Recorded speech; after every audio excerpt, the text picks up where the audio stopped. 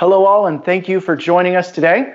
This is the Digital Audio Protocols webinar, specifically focusing on the digital audio protocols most important to DiGiCo, those that you're going to see most frequently. We're going to try to take a deep dive, understand a lot more about these protocols, also on the console side of things, how to set them up, some limitations, some features and benefits. We're going to take a deep dive, but before we get started with that, I just wanted to say hello and welcome. Obviously very odd times for us across the world, but thank you for taking time out of whatever you're doing to join us here today.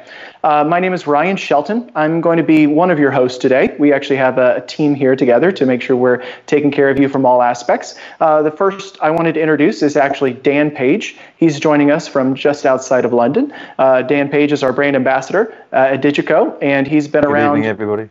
Hey, Dan. How long have you been with DiGiCo? 12 years. 12 years. Fantastic. And then also running production as well as part of the presentation, Kyle McMahon. Kyle, can you say hi there? Hello, everybody. So Kyle normally handles a lot of the U.S. training for DiGiCo. And then we also have in the wings Matt Larson, who is our VP at Group 1, who's the distributor. So if you want to say hi, we're all here and available to take questions, answer those questions, as well as what we have prepared for you today. Speaking of that, we are obviously broadcasting onto YouTube Live. You're here watching us. That's good. A couple of notes. One, there's a comment section. I was looking at it earlier. It looks like a lot of you have found that. This is a great way for you to get your question to us. Dan and Matt are going to be monitoring those comments, obviously for you troublemakers, kick you out of there. But for those of you that have good questions, we'll be taking those and we'll be putting those up and answering those questions as well. Also, if you're new to YouTube or maybe you just have a default setting one way or the other, there's a little gear icon in the bottom right of your window, and that is the quality settings. We are going to be showing you a mixture of video, presentations, screenshots, live video from the console, etc. And the higher you have this quality setting, the sharper that image is going to be, the easier the text is going to be to read, etc. So if you probably a minimum should be about 720, and if your internet supports it, you should probably go up to 1080 for that quality. I will also take the opportunity to mention the fact that we are doing this all at our homes. So we are running off of consumer internet with consumer routers and switches and Wi-Fi in some cases. So if you do lose us for any reason, we have some backups in place, and we are going to get back up and going. So hopefully we won't have any of that today, but just please be patient with us if it does happen. So we'll be able to jump right back on and pick up where we left off. Let's see here. So we talked about who we are, what we're going to cover, questions, comments. Kyle has a link he's going to throw up for you guys. And this is actually a link to a Dropbox folder that we've put together of training documents. If you may know, you can just use your cameras on your smartphone, that camera app, point it at the screen. You don't have to take a picture. But once it's shown on the QR code, it will highlight it and then put a link somewhere on your phone for you to touch and open up that folder. And this is going to take you to a Dropbox folder. A lot of the technical notes that we're going to reference in today's webinar are there. We also have quick start guides. We have a lot of resources for you there as well. So Kyle, I'll leave that up for just a few seconds so you can get out that as well. Dan, I believe, has a link that he can throw into the comments as well for those of you not using the smartphones, QR codes, or if it's just easier. We can do that in a little bit also, so you have a copy of that as well. In addition to the technical notes that we're going to provide you in this link, there are hundreds and hundreds of technical notes that are available from DiGiCo. They can take care of everything from how to replace a panel or a fader driver board on a console to upgrading software, also things like how word clocking works within Optocore. So we have a lot of resources available to you. If there's something that you think you need, questions you may have, reach out to your distributors wherever you're located in the world. Ask them for any DiGiCo has any information that it's usually in the form of a tech note. We publish a lot of those on the website as well, so the website is probably the first place to go to check for those. And then we've kind of collated the ones you may need dealing with Optocore, dealing with MADI, and things like that in this training link that we just showed. So I am Ryan Shelton. I work with Group 1 Limited, who's the distributor in the U.S. for DiGiCo. I'm a national sales manager is actually my title. Previous to that, I worked in both support as well as doing a lot of the education aspect that Kyle has taken on, as well as part of our what we call our DiGiCo Master Series. These are classes we do around the U.S. Kyle is going to take you through that in a little bit, tell you what those are. This is essentially an excerpt from that. We've expanded it a little bit beyond the normal so we could do a deeper dive. And really, with all that, I'm going to turn it over to Kyle. Kyle, where do we start with all this? Okay, just 1 second. Somebody was asking in the comment section for the training links again. Again, with the training links, QR code, take your phone, point it at it, and it's going to highlight the Dropbox link and it's going to save it. It's going to save it in its current state. So that means if we make changes in the future, you won't have those changes. So after we get done with this presentation and we go to actually publish this into YouTube as a public link, and at that point we're going to try to take that Dropbox link that has some of the training materials inside that YouTube link. So, all right, kind of come back to you for just a second, Ryan, before I go to myself. Sounds good. All right, let's see. From there, Ryan, it says we're going to go into session structure. I think we need to go into, we're supposed to go into our slideshow now with you going over the protocol section. Before we go into session structure. I think you are. I think you're right. So let's do that. Sorry about that. I did not catch that earlier. All right, coming to you right now. Sure. So let's start off digging into the protocols you're most commonly going to see in DiGiCo.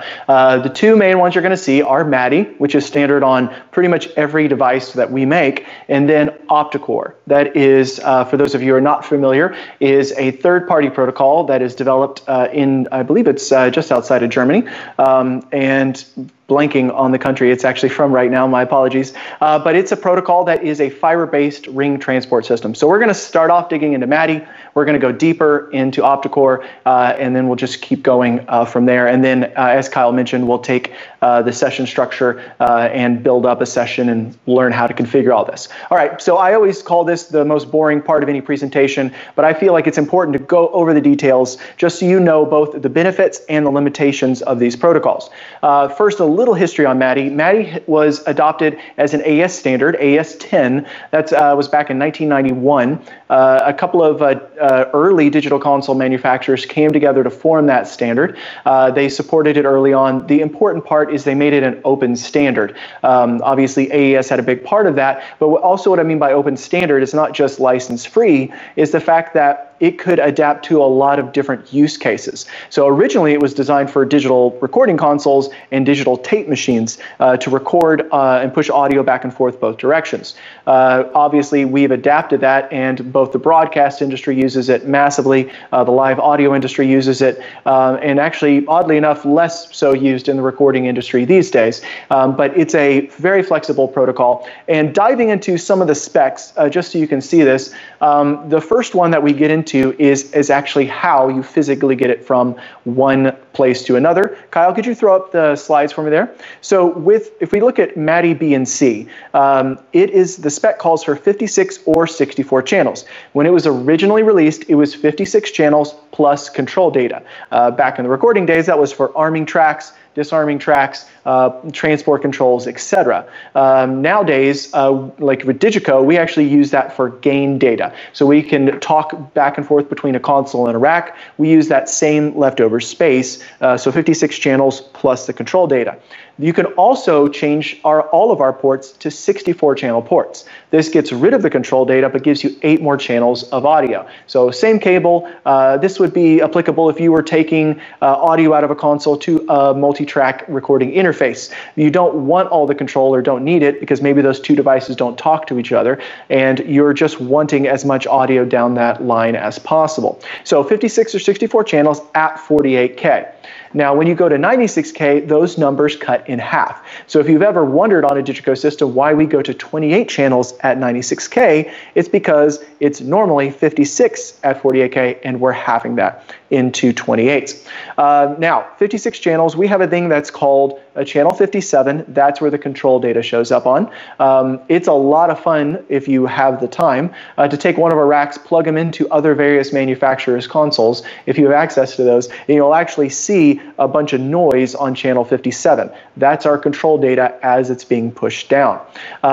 All of our consoles know to accept that, to read it, to be able to send back as well. But for the most part, every other device, just about every other device can block. You can put it in a 56-channel mode, and it will block out that data as well. Now, the BNC specification is for a 75 ohm coaxial cable.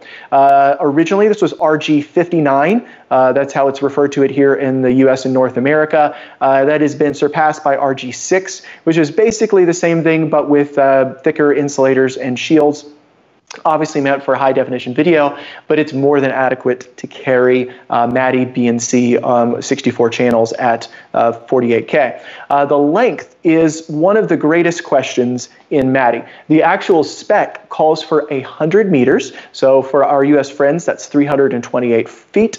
But 100 meters is considered what it is known to work at in most operating conditions. Now, if you have a lot of panel mount connectors, barrel connectors, you're extending that cable, doing things like that, you're effectively reducing the range or the length of that cable. It's all about the voltage drop and the noise that we're getting into the cabling. Usually, with most decent barrel connectors, RG59 or RG6 cabling, the voltage drop is not really an issue. What we usually run into is RF interference or noise that'll actually get into there, and that's usually through things like barrels or panel mount connectors.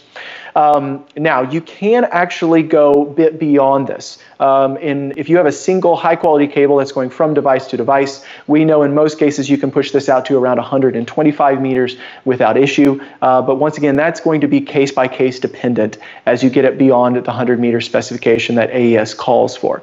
Now, the other thing is this is a unidirectional interface. Now, unidirectional means it sends in one direction and it receives in the other. For those of you who are super nerds, you'll know that just about every protocol is this way. However, for those of us that are more on the consumer side, we tend to think of an Ethernet cable as magically doing both directions, while in reality, we're doing send and return on various pairs within a Cat5 connector. So this breaks out onto separate connectors, the send and the return. So we can actually go from the console output to the SD rack input. We go from the SD rack output to the console input. So it's out to in, out to in. That way we have our two-way communication between those devices. So you will physically need to swap them, take care of them there. Now, why do we love MADI?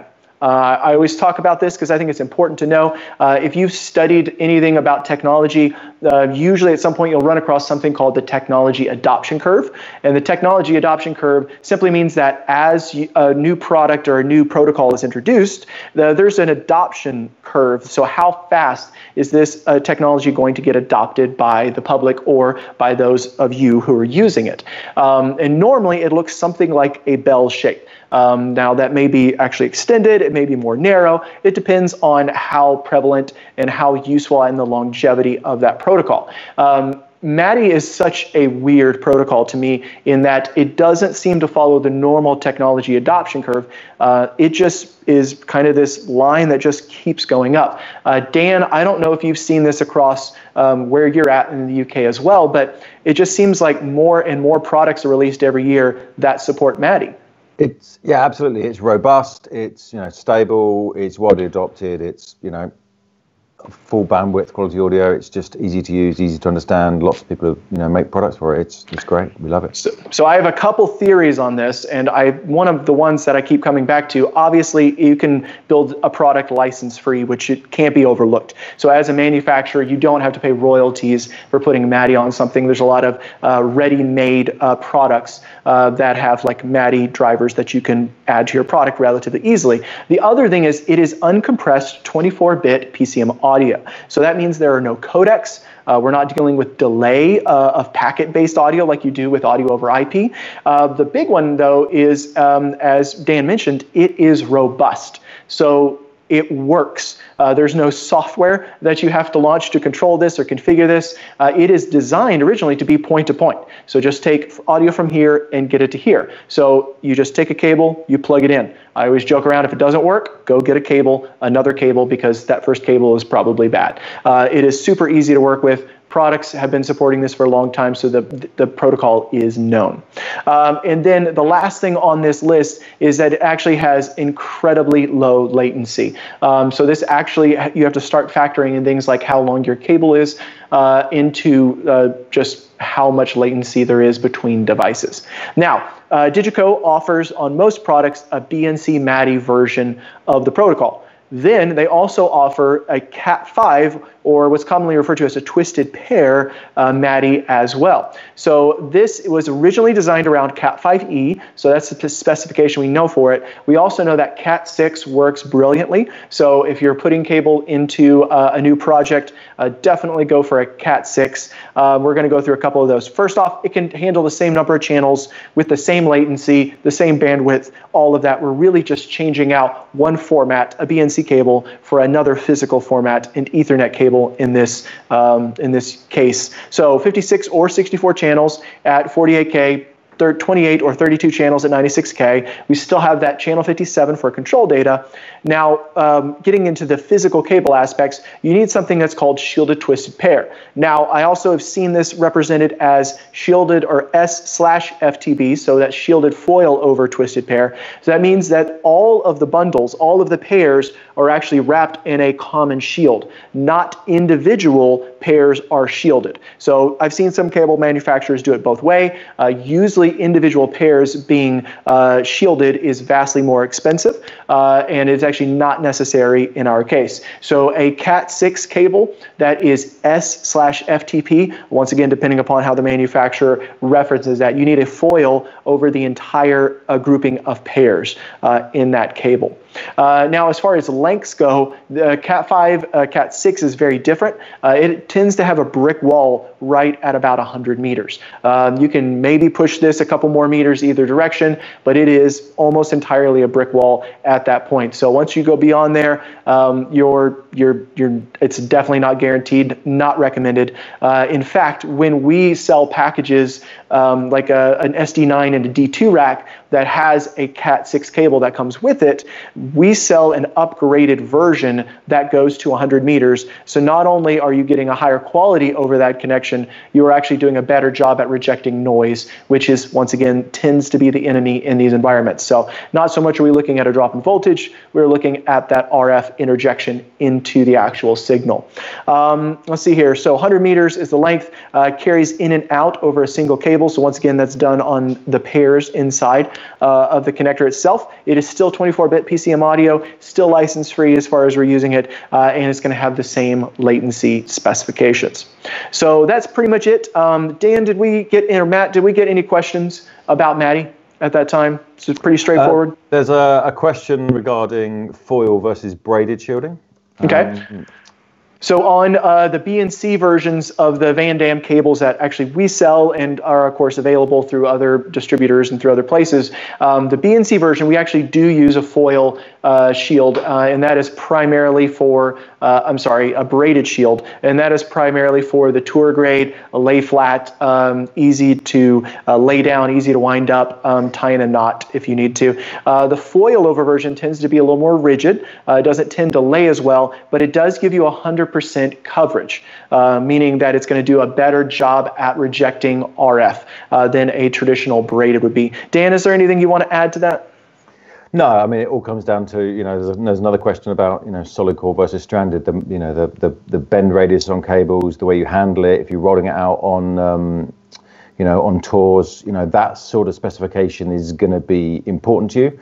As long as you're meeting our Cat5e or better and sticking to the lengths, then all is good. Now, the one thing that is not on here that, Kyle, if we're making a note, we should probably add, is when you're dealing with Cat5e or Cat6, we recommend, and we actually have a tech note for this, to talk about ferrite suppressors. So you've probably seen these. They're sometimes referred to as chokes, but they're actually ferrite, so a metal that sits right by the connector, like an Ethercon connector on either end of the device. So you're going to have them on both ends of the device. And those also helped to reject noise and to keep it from getting into the line. So once again, the whole name of the game here is to keep the noise, the RF noise, out of the cables. So those chokes are very important, once again, even to install as well as to touring applications. Ryan. Yes, sir. The other thing to mention is when we're dealing with B and C cable, make sure when you're running it, say you run it out to front of house, do not have a coil of 40 or 50 feet of extra B and C cable laying there before it goes into your console. Your 4 and 5 watt two-way radios will leak into the system. It's becoming an induction coil at that point. So make sure, you know, if you've got some extra cable out at front of house, figure 8 it. Make sure that you don't keep a ton of extra cable, otherwise you can have those radios will leak into the system. That is a very good point. Some of our friends watching today, I'm sure, are somewhat RF specialists. I'm sure we have a couple on there that are ham radio nerds as well. And you gentlemen are knowing that you take a coil, a wire, and you coil it up and you create an antenna. And in this case, it's going to be an induction into that cable. So what Kyle's saying there is absolutely valid. Figure 8 is going to solve that problem. Or, you know, you can do your best to avoid having a big coil of cable. I usually make a joke in training somewhere about wrapping that big roll of cable around the power distro that has a radio sitting on top of it as well. So you want to avoid that. All right.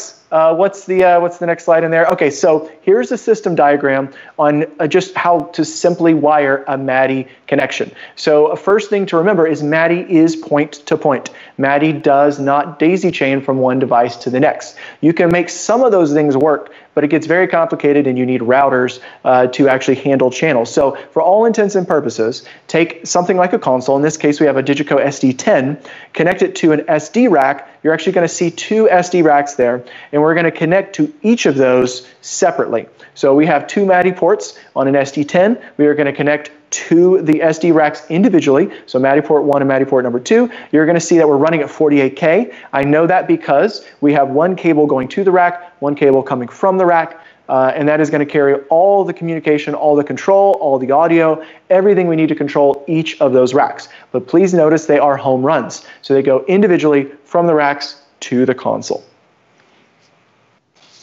All right, on the back of that SD10, this is going to look very similar to a lot of the other consoles that we have across our line. And it really doesn't matter if that's an SD series, an S series, or a Quantum. You're probably going to have some form of MADI connections here. Kyle is zoomed in. We got a red box down kind of that bottom right-hand portion of your screen that's going to show you those MADI connections on the back of the SD10. These physically connect to the engine that processes the audio, and we're going to connect right from the back of this console to the front of that SD rack, which I think, Kyle, we have a few more connection points or animation in that slide, and then he can take us on to. Yeah, before we go into that, do notice on SD10, SD8, a lot of the consoles do have redundant pairs. So you've got MADI 1A, MADI 2A. So MADI 1A is here, and then you got MADI 2A. There are redundant ports, so this is still MADI 1, but this is a B connection, so it's the redundant port of MADI 1A. So if you're hooking up to 2 different racks, you're going to plug in on this connection here, and then this connection here. So just make sure if you've got 2 different racks, if you plug them in here and here, they are not going to show up correctly. So just be mindful of that. Let's actually take a deeper dive into that real quick, because thank you for bringing that up, Kyle. What is a redundant pair for MADI? Originally, when you're making touring systems, as most of you probably know, you want them to be as robust as possible. And if you want to take that up a notch, you put in a redundancy. So that whether that's a separate set of cables, in this case, this is a separate connection altogether that allows for a redundant connection to the rack. Or in the case of something like the SD7 or the Quantum 7, you actually have a physically separate redundant engine in that case. So what we've done here is we've added another port that is essentially just another set of MADI drivers to give you the same output. So the same thing will be sent out of MADI 1A and MADI 1B. So the outputs are the same. And then what happens on the input side is that whichever one sees clock first from a device like an SD rack, it is going to take from that one. They are not individually addressable. They are designed to be the exact same thing. If you connect a second rack to that MADI 1B, as you did the MADI 1A, it will not see the MADI 1B connection because it is expecting the same thing as a redundant. And if it loses that A, it will move over to the B, which is not how you would want to run separate racks. That's how you would want to run one rack as a redundant. Now, if you're on a new Quantum console, we actually did away with the redundant physical ports, but we gave you twice as many ports, MADI ports that are available, and then we left a software redundancy feature in there as well. So we're going to show you the audio I/O section in a minute. I have a Q338 next to me, and that has software redundant MADI ports. So we can actually configure the ports the same way, or we can break them out into individual MADI ports. So thank you for bringing that up, Kyle. Huge point. We do get a lot of questions. One more thing to add in there, if I can, Please on do. the redundant ports. If you're just doing a single rack connection, a single MADI connection from your rack to the console, actually it doesn't matter which you hook up to, 1A or 1B. And actually, you know, from a touring perspective, things get damaged on the road. If the back of your console takes a knock and you've damaged one set of ports, you can just hook up to the B ports and the console works out where the MADI is connected. So, you know, 1A versus 1B actually on a single MADI connection doesn't matter. Thank you very much, sir. All right, now while we're here, on the back of this SD10, you're going to actually see two HMA Optocore connectors. So we're going to come back to that in a minute, but I just want you to see where they're located on something like an SD10. Just about every DiGiCo console is going to have some version of these. If you're working as an integrator or in a facility that has a permanently installed console, you're probably going to see a different set of connectors. Those are most likely called SD connectors. We do an optical con version as well. There are certain customers of ours who prefer those connectors. So there's about 3 different versions you're going to see on Optocore. The one you're seeing in this photo is called an HMA or expanded beam connector. All right, Kyle. On from there, there's a Waves audio port. We are not going to take a deep dive into the SoundGrid protocol from Waves. I know Waves is doing a lot of webinars that are available as well, so it's probably good to check one of those out. We may jump into this at another point, but we're not going to focus on that in today's webinar. But this port is a full 64 by 64 channel port at 96K. It's just built into that Waves SoundGrid protocol. You can connect to something like a multi-rack or super rack to run plug-in processing. You can also run into SoundGrid Studio or into super rack to be able to multi-track record directly off of this port. So it is a full port that's available to you for whatever you need it to do. There's a console network connection. We like pointing these out just so you know what this is and what's available to it. This is just standard control. Like if I was going to connect a wireless access point to fire up an iPad app and to run that connected to the console. That's all this port is going to do. There's going to be no audio. We could take offline software connected to the console, an iPad connected to the console, but that's what's going to happen through this port. If you're using something like Clang or Waves, you're also going to need this port to be able to connect to the computer, Mac or PC that's running the software package to control those applications if you want the integration. And then we have word clock. Now word clock is just clocking, no audio. Also, I point this out, it was most commonly done on the SD9, and I would get a lot of calls on this, that somebody would call me up and say, hey, the MADI input isn't working on this SD9. And just as you do, you go through the dummy checks, and you say, hey, could you just make sure that's not plugged into the word clock? And sure enough, it was. Did that a handful of times, and just enough so that I pointed out to the rest of you. Word clock is a separate physical connection. We're going to go over clocking in a minute, so we'll take a little deeper dive and talk about some of those options, but that is the physical word clock input and output for the console. No audio. All right, Kyle. Onto the MADI pod. So what we've actually taken is an image of the SD rack MADI pod. That is the top center section of the SD rack. This is all the I/O. This is the menu settings. We can connect to here from a USB connection, which we're going to show you in a minute, to a number of different things. But this is the brains of the SD rack itself. And for those of you who have ever had your hands inside of one of these, maybe swapping out Optocore connectors or something like that, you'll know that this this entire tray can actually be removed from the SD rack. So there's a very long PC board inside of that rack to which things like an Optocore daughter board would sit and connect. You would also have, as you see on your front, your menu controls to control the logic that is inside of the SD rack. So the D2 rack is another very popular rack that we have, and this is going to have a very similar menu structure. We're going to go through that in a second. It's not going to have all the same features, but the navigation, the thought process here is exactly the same.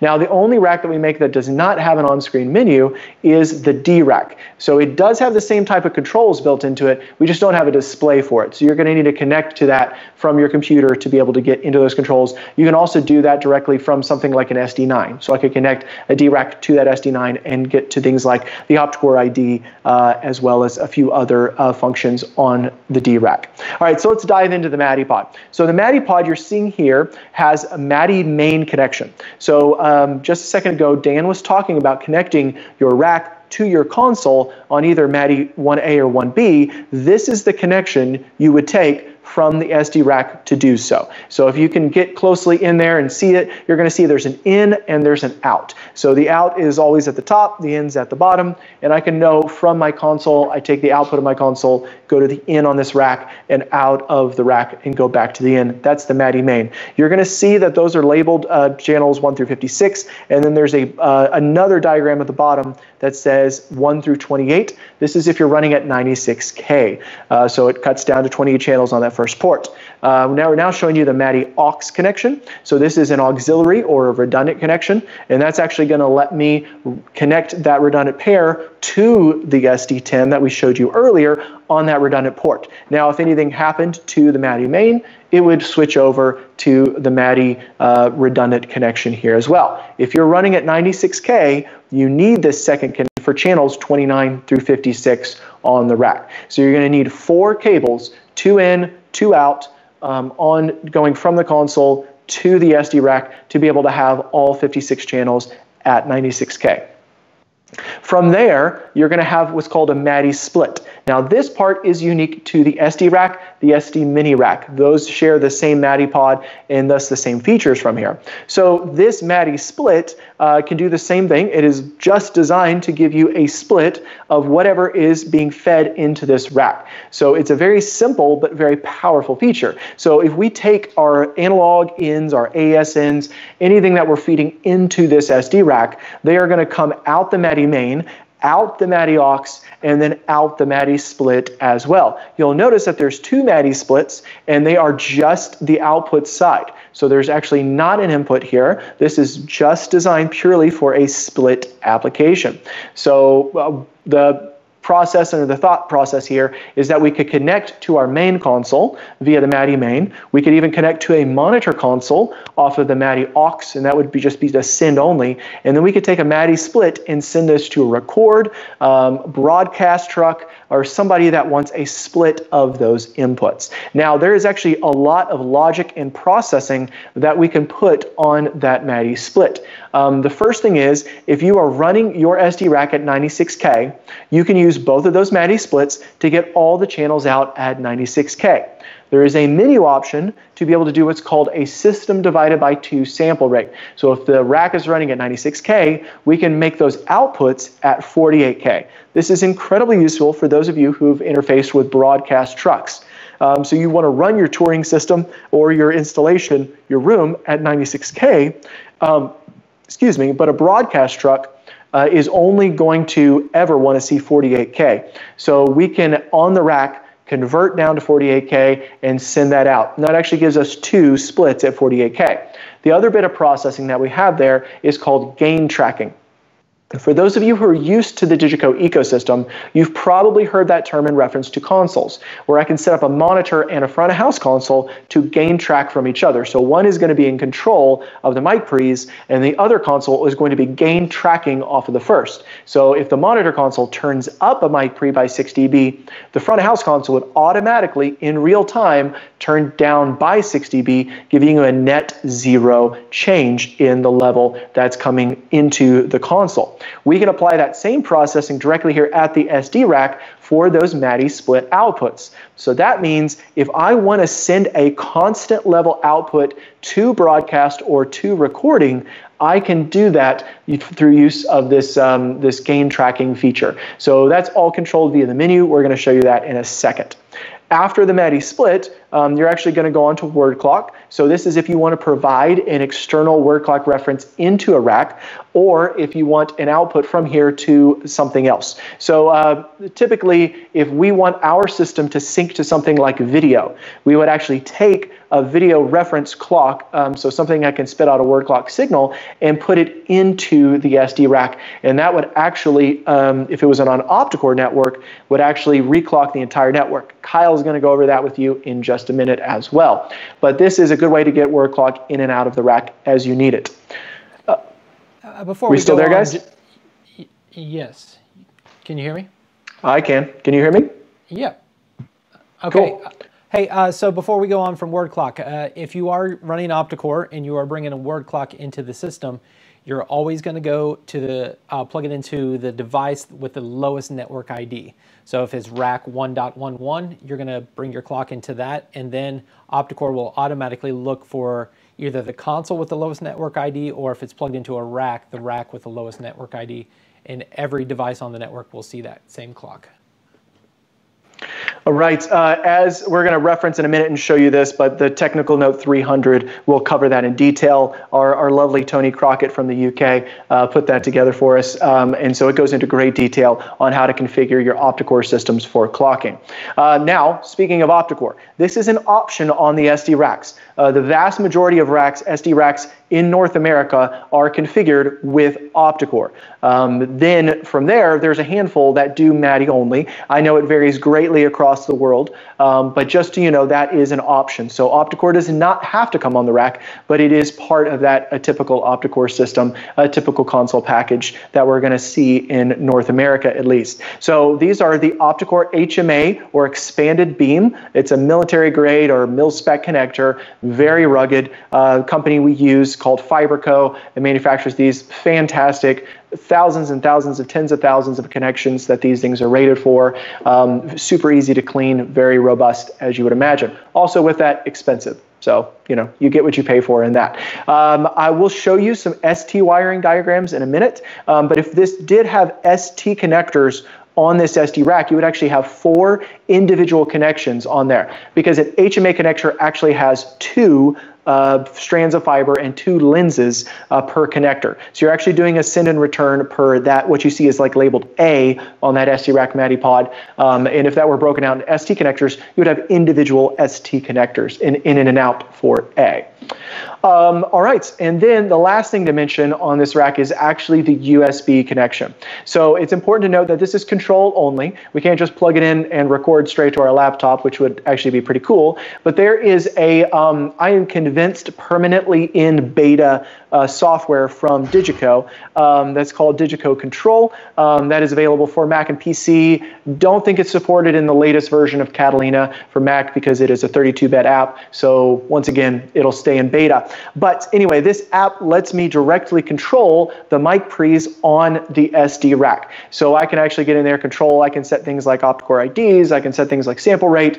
I can turn on and off the internal word clock that's inside of the rack itself. So if I'm using this in a standalone application, I can do that. Now, there is another option in the menu structure to change that USB from controlling the rack to controlling the Optocore card. If you've been a DiGiCo user for a long time and you were version, remember, I think it was version 6.8.1. Does that sound right, Dan? When we actually had to do the version 5 update to the Optocore cards, you would have.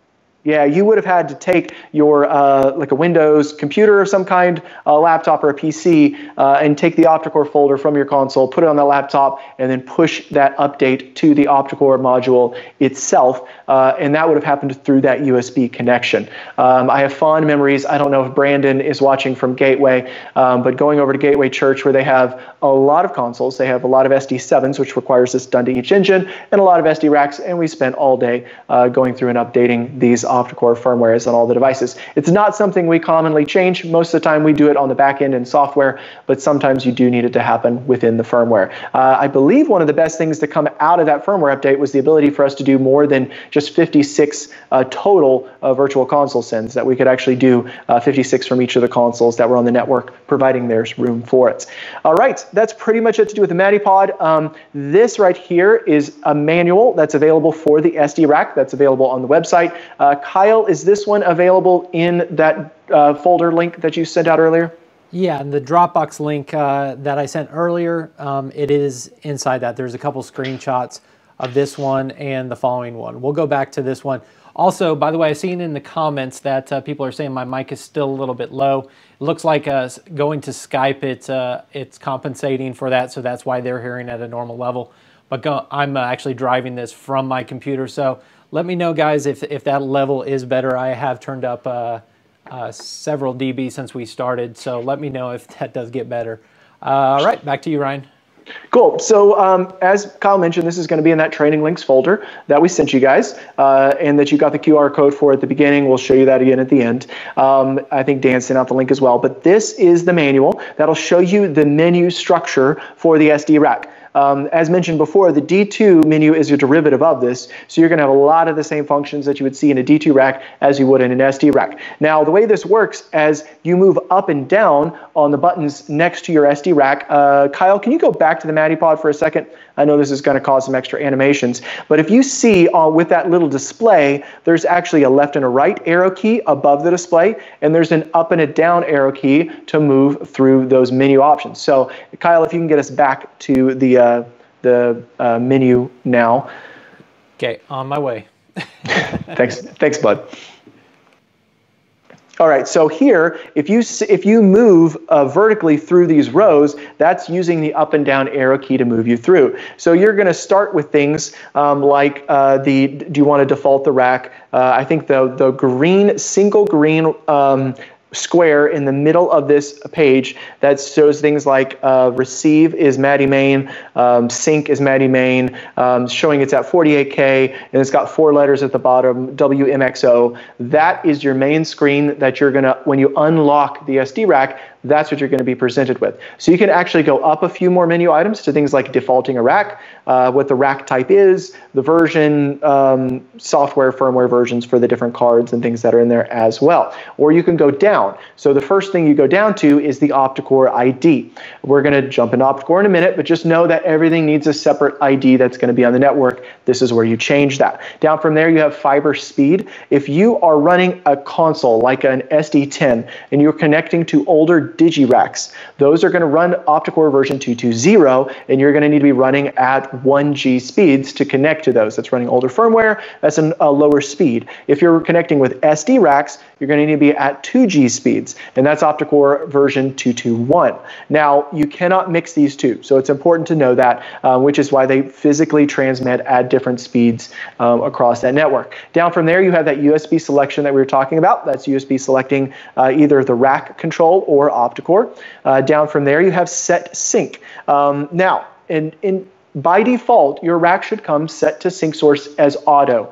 And what that means is it's going to start going from the leftmost connection point that's listed. Those 4 letters I mentioned earlier at the bottom, WMXO, is the typical order. Auto means it's going to look through all of those, and whatever is leftmost, so the W would be the first one, that is word clock, that is the default, and it means word clock is going to override all of the other clocking sources. So auto is just going to look through what it has, whatever the leftmost is, it's going to grab.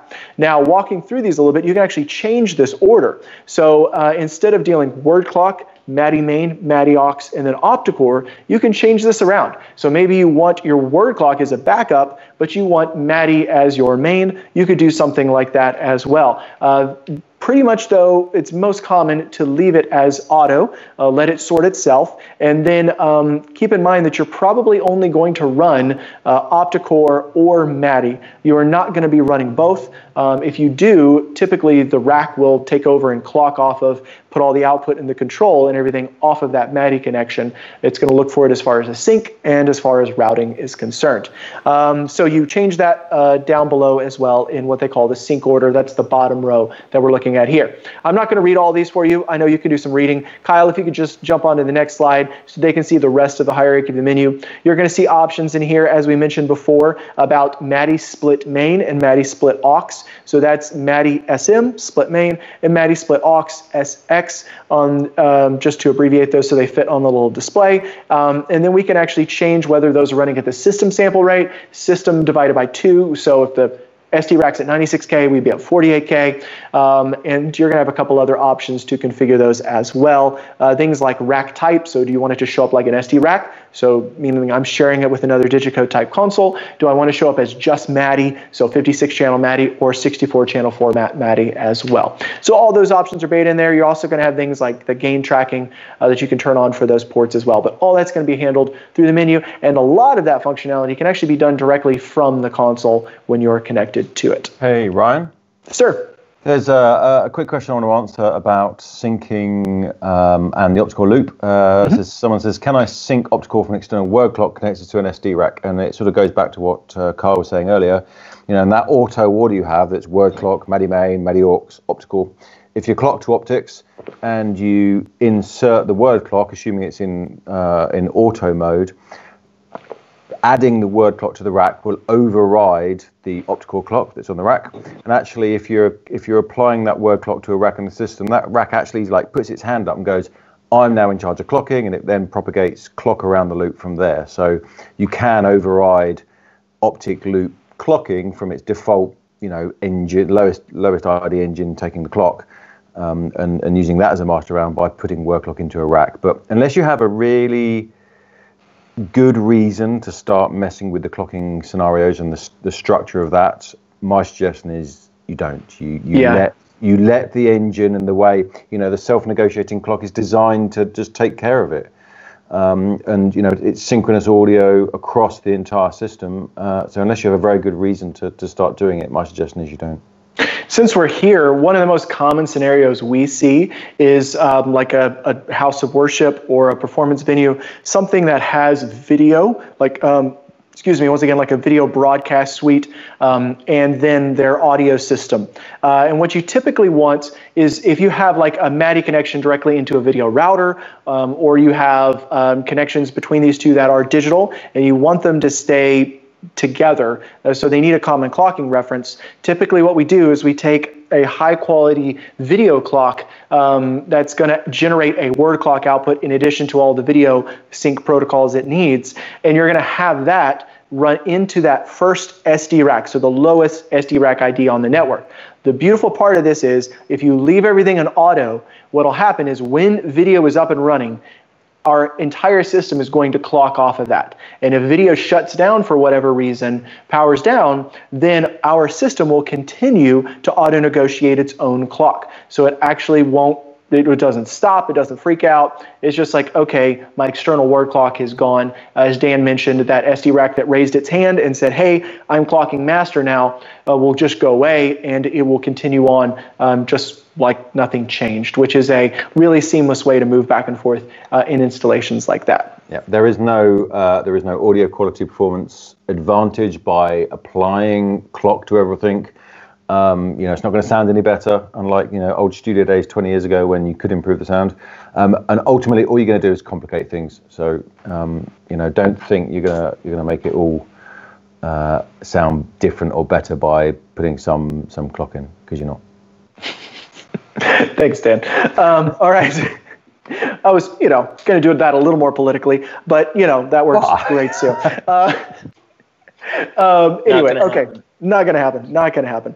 Okay, so Kyle, what's our next slide that we got on there as well? I can't remember. Before we leave this slide, let's talk about the split option from the hierarchy for the output cards.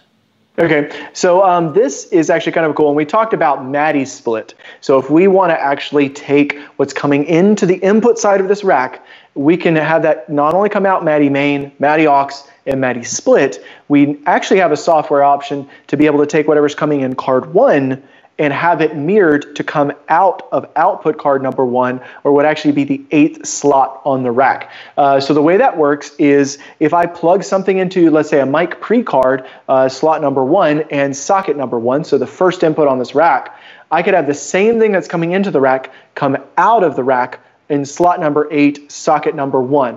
This is just a 1-to-1. So whatever I do to this first one, it's going to come out of the second one. And the beautiful part of that is if somebody needs a split to an analog setup, so you're running everything into your rack, you don't want to run through some sort of splitter. Maybe the splitter they have is not a fantastic quality, but they still want an analog feed from your rack. You can use your available analog output cards on your rack to split whatever's coming into the rack to the physical outputs on the same rack, which can be really handy in certain types of situations. I believe we have a couple of performing arts centers who are taking advantage of this. They bring in analog consoles or something like that, or if they have an existing console in the venue that they want to tie into from analog, they can use this format as well. So. All right, now physically talking about connections again, we have an ST12 this time, and you're going to see there's a cluster of 4 BNC connectors, and we have a red and a blue cable going from the console to the BNC connections on the D2 rack. So this time we are connecting at 48 or 96K. This page is 48K. So we're having 2 cables, 1 send, 1 return from the console to the rack. That's going to give us 48 channels out of this D2 rack. If we were on an SD rack, that would be 56 channels out of it at 48K. It's going to give us half that at 96K. And remember, we're dealing a max 100-meter distance between devices. And once again, 75 ohm RG59 or RG6 cabling between those. Next, we're actually looking at 96K. So leave the red and the blue cables in place and add the yellow and the green. So we're going to have a total of 4 connectors, 4 cables that are coming from this SD12 to the single D2 rack, so we can get all 48 channels at 96K. Same type of cabling, all that good stuff I just mentioned before. Just want you guys to see that in detail. Ryan. Sir? Yeah, so I wanted to bring up about the RG59, RG6 cable. We have heard from people in support before. Our guys have seen that. Pay attention to your RG6 cables if you're using. RG59 is going to be, the typical standard. Usually all the connections are the same as far as your BNC connection. Support guys have said they have seen RG6 cables where the actual pin diameter is slightly larger. And so they have, if you take that larger diameter and you plug it in, it will mate that one time, but then it's going to expand when you come back with an RG59 after the fact, now the center conductor is too large and it's going to be an intermittent connection inside of there at best. That's a very good point. Yeah, so just heads up on that. RG59 is what we recommend. RG6 can be used in a pinch, just pay attention. Most of the RG6 are going to be fine, but they have ran into some issues. So. And I do believe somebody can probably correct me on this because it's YouTube and there's a comment section, so correct me if I'm wrong on this, but I do think there actually are RG59 connectors for RG6 cables as well. I believe that is something that you can source just to confirm you have the right pin diameter there. All right, thanks, Kyle. What are we on to next? All right, so we're going to talk about, just like we mentioned before, actually sharing 2 consoles, sharing 1 rack. So in this case, we have an SD12, and then we have an SD9, and then we're going to share a single D2 rack between them just using MADI. So here we have a D2 rack, and I'm actually, in this case, connecting to the monitor console is the SD12. And I'll tell you why we do that as well, but you're going to see there's 2 cables going from the SD12 at the bottom to the D2 rack, the input rack, so it's doing send and return.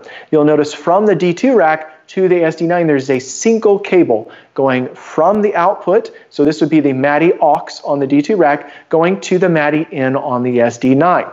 Now, the way this works is that both consoles are going to see exactly the same channels in exactly the same order, assuming they're set at the same sample rate. So we're going to see those same things. They're all going to see gains, so the mic pre's move at exactly the same time on exactly the same channels.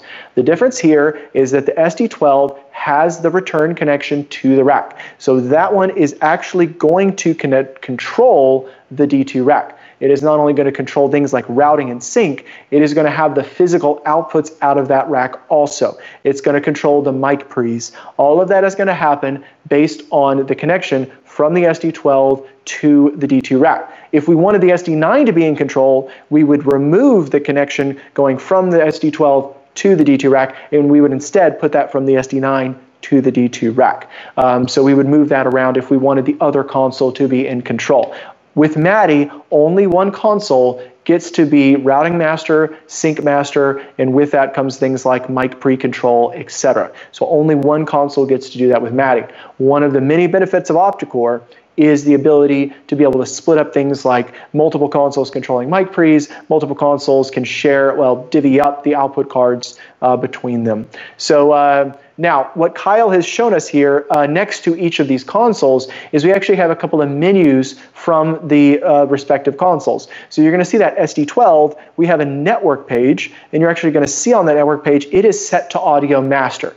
That means it is pushing controls to the rack for things like mic pre, phantom, etc. Any type of, like if there's a pad on that particular rack or something like that on that input, it'll be able to control that. Below the network page, you're actually going to see the audio clocking, or what we call our audio sync page, and you're going to see that it is set to master. So that SD12 is the clock master. It is generating clock, which is traveling to the D2 rack from that blue cable. It is being passed onto the SD9. So we need to set that SD9. We need to turn off Audio Master, which is going to tell the software you do not have control over the mic pre's via MADI. And then you're going to see on that bottom right window that it is looking at the clock off of MADI 3. And the SD9 is clocking off of the D2 rack in this case. So normally, the rack is just going to follow whatever MADI input comes into it. The clocking is going to follow with that. But in this case, it's doing that, but it's also passing on that clock back to that SD9, so the SD9 can follow it. If we did not switch the SD9 and it left it on master, as it would be in a default session, then we would have two clocks that are fighting each other. So we would end up with things like clicks and pops, you would have slips in the audio, you would have audible artifacts to that setup. So if you forget that little step, you'll hear it and you'll be like, is it a bad cable or did I forget to change the audio sync? And typically audio sync is the most common issue there. So your main console, the one that's controlling the outputs, the mic pre's, etc., set that one to master. The one that is getting the split from the rack, that one needs to be set to follow clocking from that rack. Anything to add here, gentlemen? Before we go on, there have been some people asking about slides and if they are able to get access to this. We're not going to share the whole presentation because it's several hundred megabytes. But in this case, we are sharing a PDF version of this. So what we're going through as far as the keynote portion of this presentation is in that same Dropbox folder that we shared, and it's under the Quick Start Guides. Fantastic. Okay, cool. So let's see here. Matt's, never mind. We're good there. Audio I/O. So what we're doing here is the same type of setup, but this time we're doing it with SD9s using Cat5e or Cat6 cabling between them. Now, one of the things you cannot do with a Cat6 cable is you cannot choose to connect half of the cable. We can do that with a BNC. We can say just the send, just the return, or both. With a Cat5, since it does send and return, we have to connect the entire thing. Excuse me. Once again, the SD9 uses these boxes called a little red box. A little LRB is the analogy we're using here for it, or the abbreviation for it. And that is The little red box is designed to basically do just what I was saying, to connect a portion of the cable without connecting the full thing. It lets us take something like a D-rack, which has a single Cat5e, Cat6 connection, and share that single rack between two consoles. But we need to choose who's going to have full connection to the rack. So in this case, that SD9 at the bottom, that SD9 is full gain control. It is audio sync master, just like the slide we had before. And it is going into full connect on the little red box, which is pushing clock to the D rack and gain control and routing, etc. So audio outputs. That word clock, after hitting the rack, is returning back to the little red box and being passed onto the receive only SD9, which is the SD9 in the top right portion of your screen. And that is going to be set to external sync, meaning I'm going to clock off of my Cat5.1 MADI source. You'll see in that audio sync window that Kyle has for you down in the bottom right, that is actually taking clock off of the rack, which is what we want in this case, just like we did before. So just remember, it's exactly the same thing when you're dealing with MADI Cat5e or Cat6 as you are dealing with MADI B and C. The difference there is that we just can't connect half of the connection. So if we want to split or share, we need something like the little red box to be able to do that function. All right. Kyle, what are we on to next? All right, so here we have two SD12s. And we're actually connecting them just like we were before. This is going to look very similar to that first slide. And you're going to have the SD12 at the bottom have a send and return to the D2 rack, and then a split off of here going to the second one. And once again, we're just showing you that the bottom one needs to be audio sync master. The one on the upper right needs to be receiving from the rack for this to work. And only one cable. All right. Take a breath now. We've made it through MADI, and we can actually move on to Optocore. Now, Optocore has been around for a while, been in development, gone through numerous versions, firmware versions, software and control versions, obviously added a lot of features. The core, the backbone of it, since we have seen it, has been rather unchanged, meaning that the way the network works is essentially the same. And a brief overview, you're going to have a bunch of different devices that are all connected together optically, so via optical cables. These can be whatever type of connector you want, but we need the connection between all of them. It's going to be connected in a ring, so a ring topology. So we're going to show you this in more depth. Everything gets an ID, so consoles get an ID, SD racks, mini racks, nano racks, D racks, orange boxes, they all get an ID. And that ID is different from every other one, and that lets us just see those devices and to auto-discover those devices on the network. The cool part about the ring topology, as we're going to get to in a second, is it can be configured in either a redundant loop or daisy chain configurations. You have a lot of flexibility with how this is deployed. So, big picture, 504 audio channels at 48 or 96K. The big important thing here, it is provisioned around 96K. So you do not lose channels when you go to 96K. And that is one of the biggest reasons to use Optocore, is if my system is running at 96K and I have a lot of I/O, it's very economical. It's a very easy way, very simple way, cabling-wise, to get everything between those devices. So 504 channels at 48 or 96K, and that is per loop. On consoles like the SD12, the Quantum 3, the Quantum 5, the Quantum 7, these all have options for a second Optocore loop. So you can have another set of 504 channels if 504 just is not enough for you for some reason. All right, now onto the topology. It is a ring-based network, as I mentioned before. That means we can connect it in daisy chain. I can take one cable, which has two conductors or two strands of fibers, and I can go from an SD rack to a console, and I'll have full control, and I'm done. More commonly, though, we are going to close that loop, and we're going to go from the SD rack back to the console, and we are going to create a big loop. We're going to have diagrams for you in a second. Now, standard fiber, as we typically, once again, sell it in North America, is going to be multi-mode, and this is 50 micron-125. That is good for about 350 meters between each device. That is not the entire loop, that is device to device. Once again, for our American friends, it's just shy of 1,000 feet is the distance there, and that is between device to device. As we were talking about, the more panel mount connectors, barrels, things like that that you put into a BNC cable can degrade that signal over the effective length of the cable. It happens obviously very different with fiber, but it still happens. So we're not looking obviously for a voltage loss, we're looking for a light loss, and we usually measure that in dB.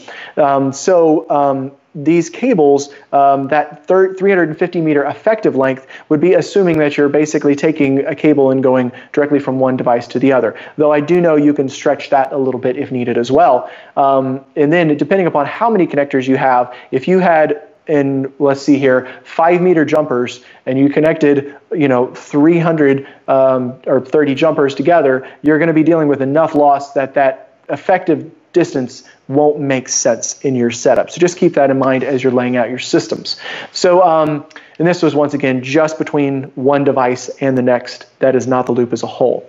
So that is multi-mode. We do have an option for single mode. Typically we see these are our broadcasting friends. So whether that's sporting arenas, complexes, people who are just heavy into video, maybe they pulled single mode throughout the facility. We have a couple of arenas that are this way, some churches that are this way. They pulled single mode fiber, they have it. We do an option for that as well. So this is 9 micron is the typical one there, though we can, you can special order to match whatever wavelength that you need to on that as well.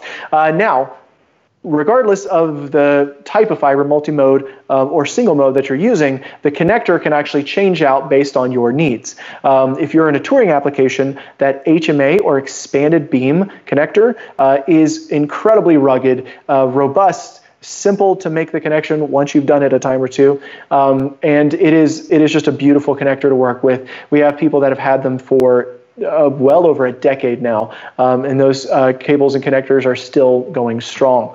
The downsides to them, obviously, with something that well made, there's a cost. There's also a field serviceability aspect to them. If somebody runs over and cuts through your HMA cable, we need to send that back to a factory service center to be able to find where that connection is. Typically, they cut the cable at that point and add on 2 more connectors. And so you have 2 shorter cables out of your single longer one. So there really is not a lot we can do on repairing those. They can repair the connectors and stuff like that, or put new connectors on them if needed, but it is not something you're going to be doing in the field. The next most common you're going to see is ST connectors. These look actually like mini BNC connectors, but they do have the fiber in the center strand of them. And those are very common on installs. So some place that a console is not moving. We'll also see them in broadcast a lot. Typically your higher end broadcasting what am I thinking? Networks is actually the word I was looking for. Those, when they deploy a truck to something like a sporting event, which we don't have anymore, hopefully soon, but when we have those again, they're going to have a fiber technician with them. That fiber technician is metering those connections, cleaning those connections. They're on site. So while we don't recommend somebody to tour around in a portable situation with ST fibers, if you were, an optical technician, a fiber tech, maybe that's worth it to you, but they're just not rugged. They're not designed to be definitely for permanent installs. Now, somewhere in the middle is a Neutrik optical con connector. This takes those relatively fragile LC connections like you would have inside of a device, or you've probably seen on network switches and equipment, and it puts a rugged housing around those connections. Now, it has a simple barn door structure that is sealed. It's designed to keep out a little bit of dust, definitely dirt, debris, all the big stuff in there. It's a good quality cable, but for us, it's somewhere in the middle of that spectrum. It is not as rugged as an HMA connector. When we see optical con cables failing, it is typically due to strain relief. So you're not putting a service loop on that cable. People are pulling on those cables, or you have a heavy loom of cables pulling on that optical con connection, and that is typically where we see them fail. But we also would highly recommend them for like a portable monitor application in a performing arts center or in a house of worship. In a semi-rugged application, they're going to do okay in that application. It really depends on the level of ruggedness you need out of that connector. There's plenty of jokes about handing an HMA connector over to a stagehand and that cable actually surviving that encounter. So anyway, moving on from there, so once you've chosen your connector, you've chosen your mode of fiber, whether that's single mode or multi-mode, we're back to the same kind of benefits of MADI. So it's 24-bit PCM audio, meaning it is not packet-based. We do not have to wait for IP-based communication between these two. There's not the kind of a network inherent delay that you would have as a packet-based network. And Optocore is nice enough to have measured it for us, and it's 41.6 microseconds, which is pretty fast. So there's very, very low latency across the Optocore network, which is awesome. Now, you'll see at the bottom of this page, we actually refer to Technical Note 101. So Technical Note 101 is in that folder as well, and it actually has a lot of information on calculating losses, what you can expect in a typical connector, kind of recommendations on how many connectors you can put together in an application. If you are doing an installation, it is highly recommended that you have some sort of optical meter. Our support team, the UK support team, can recommend a brand to you as well, but you can measure the output directly off the console, connect the cable, measure it off the other end, see how much loss you're getting through those.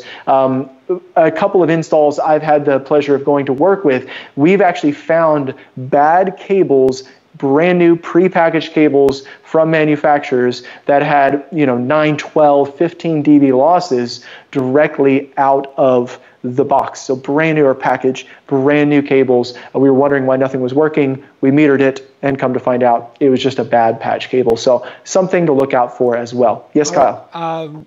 We had a question from Chris Carnell. He says, is there a hardware difference on the console between multi-mode and single mode?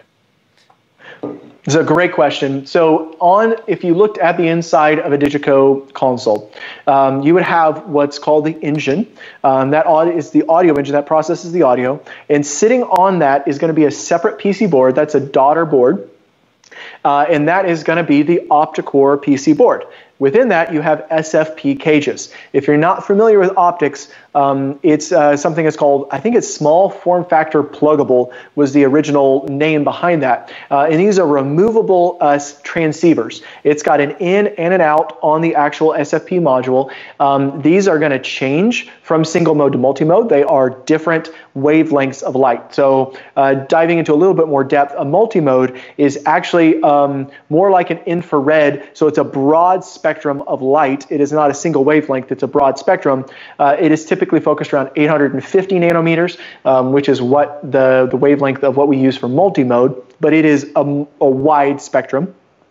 And then single mode is the opposite of that. It is a single wavelength of light, typically done with a laser. I think they have other ways of doing this now with some diodes, but you're basically picking one wavelength of light. In our standard case, it's 1310 nanometers, and those are just, we swap out the SFPs and we swap out the cables, what we call jumpers, that go from that SFP to the chassis of the console.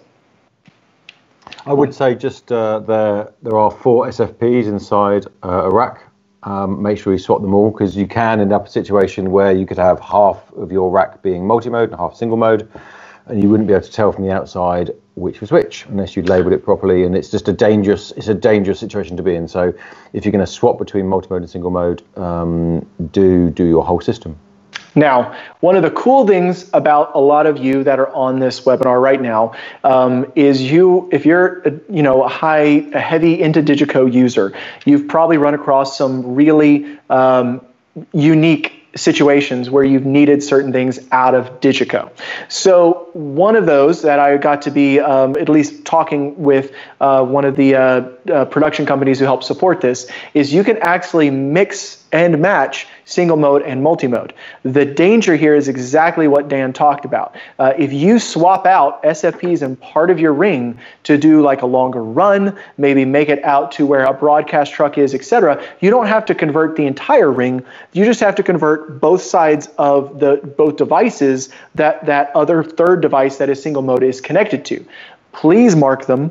please swap them back when you get back, because they are absolutely not compatible and will not work when you get back, and inevitably you'll be in a rush. That rack will go back out, and you'll be on site trying to troubleshoot that, which we've also done a handful of times for people as well. Dan, I know you have too. Yeah. So anyway, so yeah, the UK has been putting out a lot of the single mode ST connectors with little yellow washers around things like the orange box, the DMI cards, stuff like this. It's a really helpful way to notate what's going on. So if you see yellow washers around things like an Opto DMI card or something like that, those are single mode. All right, Kyle, could you bring back up our slide for us? Cool.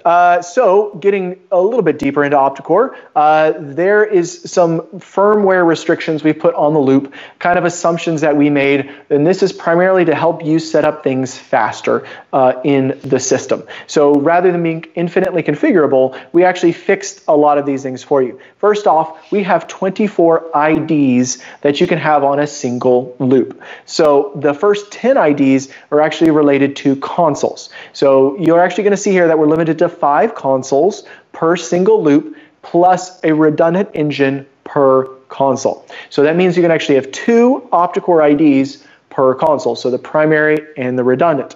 So that accounts for 10 IDs. The next line down, you see that there are 14 IDs that are available for things like SD racks, mini racks, nano racks, D racks, orange boxes, and then at the very bottom, there's some Optocore hardware straight from Optocore that is compatible and supported via our software, and you can add those into the loop as well. But keep in mind, you have 14 rack IDs that are available for those devices. Once again, that is per loop. So if you have a second loop, you need more stuff. I know who you are out there as well, because we've talked to a lot of you guys. Then if you're using up more than one, you need to add the second loop just for enough channels or devices in there as well. Now, as mentioned before, 504 channels, that is inputs and outputs per optic loop. Both count towards your total. So if I was taking 256 inputs into my console, I would only be able to take 248 outs out of that same console to fully saturate or fully use up an entire Optocore loop. Does that make sense? Cool. Did I do my math right on that? I think I carry that. All right, now, fantastic. Thanks, Kyle.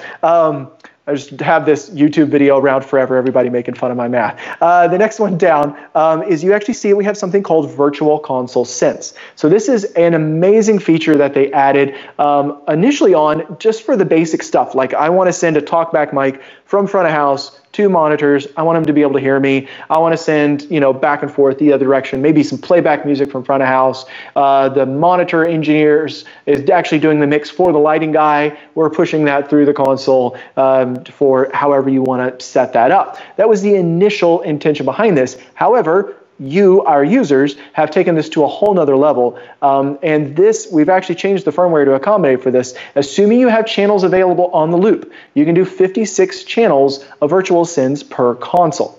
Now, what can I do with this, and why would I want that? There was an amazing show of performance in several years ago in New York. I'm not going to mention who it was. I've mentioned this in previous training classes before, but the artist went all out.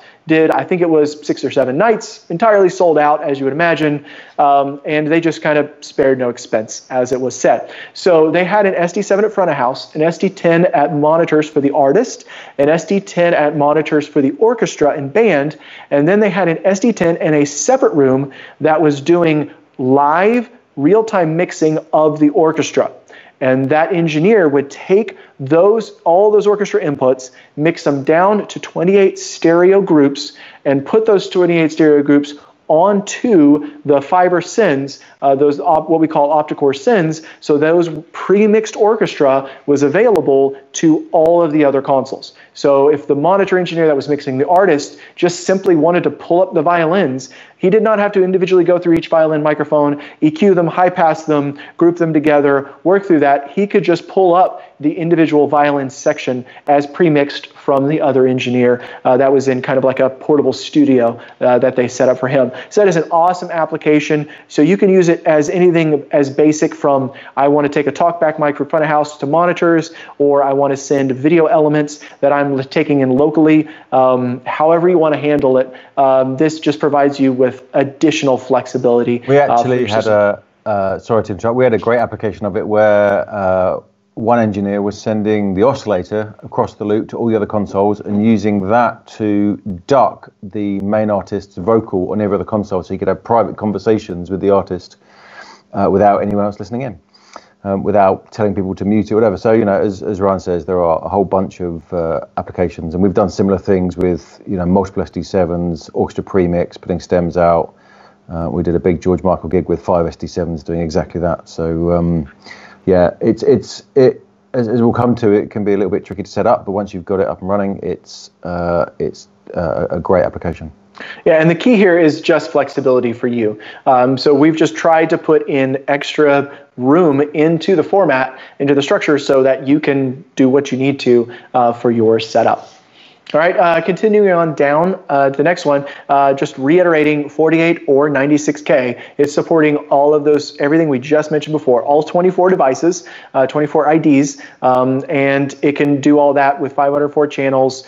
Included in that 504 would be the 56 channels a virtual console sends, and it can do that at 48 or 96K.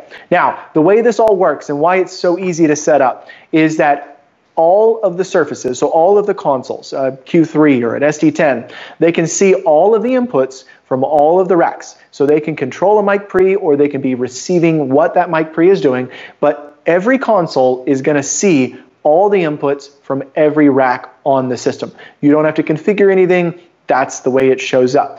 What you actually configure is who's going to control the rack, which Kyle is going to walk us through later. Outputs can be assigned to any console on a card-by-card basis. Kyle, if you can go back to my camera view, you're actually going to see on my right on the side of my screen here, I actually have some output cards into this rack. Now I could take card number 1, that could go to front of house, card number 2 to monitors, card number 3 to monitors as well, because of course monitor engineers are special and they need more outputs. Now, here, that's just an example of it, but those can be individually assigned. Kyle has some more kind of flowcharts, diagrams, software to show you how this works in depth. Last thing on this page is that we can natively support from the consoles Optocore at DD32. That's an AES I/O box. DD2 or DD4, that is a MADI, BNC, or optical. The 2 is the BNC, the 4 is the optical I/O box. An S6R, which is a 16 I/O box, 16 in or out, or 8x8, AES, analog, you kind of choose, just way to drop it on. I believe it supports intercom now as well, so there's a comms version of this, so you can put your comms on the fiber loop if you wanted to. A PG16, anything with a PG in front of it, is actually the ClearComm version of the Optocore box. So a PG32 is the AES version, that's from ClearComm. The PG2 is the BNC version of the MADI I/O box. And then the last thing to note is there's a really cool box called a Broman Route 66. And they've also marketed this as an Optocore auto router. So you may see the two interchangeable terms. What that basically does is, instead of just having a loop where you go from device to device to device to device to device back to the other devices, this lets you connect like front of house and a front of house SD rack to the Route 66. And then you go to 2 SD racks that may be for the stage. Then you go to the monitor setup, and then you go to maybe a couple of single mode SFPs get put in there, and you connect to a broadcast console or to something that is far away, maybe another venue entirely. And this creates what is essentially a star, but it is very importantly still a loop. So it is sending in and out, and it's just auto-connecting that loop for you, which is pretty cool. Definitely a box to check out. If you need more resources on that, please let us know. We can get you in touch not only with the Optocore team, we could probably help you with most of that as well. All right, I need to catch my breath. Now we have some system examples. This is an award show that we made up in PowerPoint because copy and paste is cheap. So here we have a SD7, or a Quantum 7, of course it's a Quantum because once again, this is PowerPoint. So it's a Quantum 7 that is doing the front of house for music. So it's doing the music mix for those that are in the room. So we're gonna give that IDs 1 and 2. The reason it's got 2 IDs is the Quantum 7 has 2 audio engines, 2 consoles in one. So it's going to have a main and a redundant. The main is always an odd number. So that is ID 1, and that redundant is ID 2, the even number. You're going to see there's a front of house production. They're the ones turning up the microphone for the celebrities to accept their award, and then turn it off when they've talked too long, turn up the bumper music, etc. Right? So that's getting IDs 3 and 4. Monitors for stage A are IDs 5 and 6. Monitors for stage B are 7 and 8. And we have a broadcast console that is IDs 9 and 10. Cool. All right, let's throw in some racks. So once again, copy and paste is cheap. So we have a lot of SD racks in here. IDs 11 through 18, you're going to see on those SD racks. And then we have 4 mini racks and 2 nano racks. We got bored of adding stuff at this point, so we just kind of left it off there. But you'll see that we've used all 24 IDs. So each of those racks gets a separate ID. Now you'll also notice that we've connected everything here with a cable. And if I take a cable like between the broadcast console and the SD rack, you're going to see arrows on both ends of that cable. That cable is handling bi-directional communication.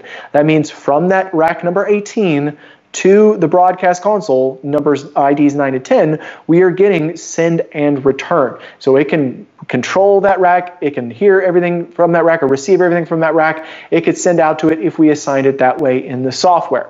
Now, for those of you who have been around DiGiCo, you'll understand that there's something missing here. Now, this will all work. This entire setup, as you see it, will work. Matt Larson, why do we not want to run things this way? Sorry, Ryan.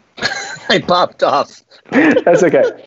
I'm just making sure you're paying attention. Why do we not want to run our setup just like we have it? Oh, well, because if you were to lose, let's say ID number 15, the SD rack was to lose power by somebody accidentally tripping over the power, or the optics card went, you would actually lose all those other cards. The racks, I'd say 11, 12, 13, 14, plus all the mini racks. Same as if we were to lose, say, the third SD rack or desk. If that was to power down, you would lose your optical loop. So we have another cool slide that we could show, right? It's just a quick little line. So what we always recommend is connecting the last device. It doesn't have to be ID 24, just the last device without a connection back to the first, and that is going to complete your loop. So now, if Matt's scenario of power gets lost to ID 15, if that rack loses power, somebody unplugs that cable, Mr. Forklift Driver runs over that because you didn't put it under the cable ramp because you were too busy, runs over that thing and destroys that cable, well, now that entire rest of the loop, IDs 14, 11, 12, 13, 14, 19, 20, 21, 22, 23, and 24, are all going to connect to all of the consoles the other direction in the loop. This is amazing. It's a very inexpensive way to have full redundancy in your setup. It's just that easy. Now, I think Kyle has another slide. We're actually going to show you a real life wiring diagram. So this is all using HMA connections. So this was in a large event, a conference that went on in Atlanta a few years ago. And you're going to see we have things like a monitor riser that has a console connected to it that has 4 SD racks on it. There's a front of house console out there. There's a broadcast suite, a video truck, and then an uplink connection there as well. So this is a pretty massive real-life application of this, and you're going to see that it's got all the IDs listed.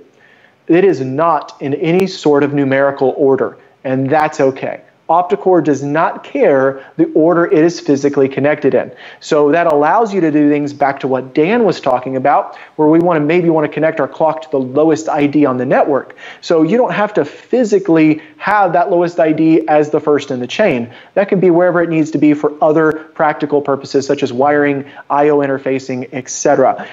So I'll let you guys stare at this for a minute, but you're going to see there's 3 SD7s in there. Broadcast is IDs 1 and 2. Monitors is 3 and 4. Front of house is 5 and 6, and those are connected in a very creative manner to the monitor riser, allowing for that loop to be established. And just pick one, like A, and just follow it. It's going to go to B on the SD rack, A out into B on the next device, A to B, A to B, A to B, A to B, all the way through that, making a beautiful loop.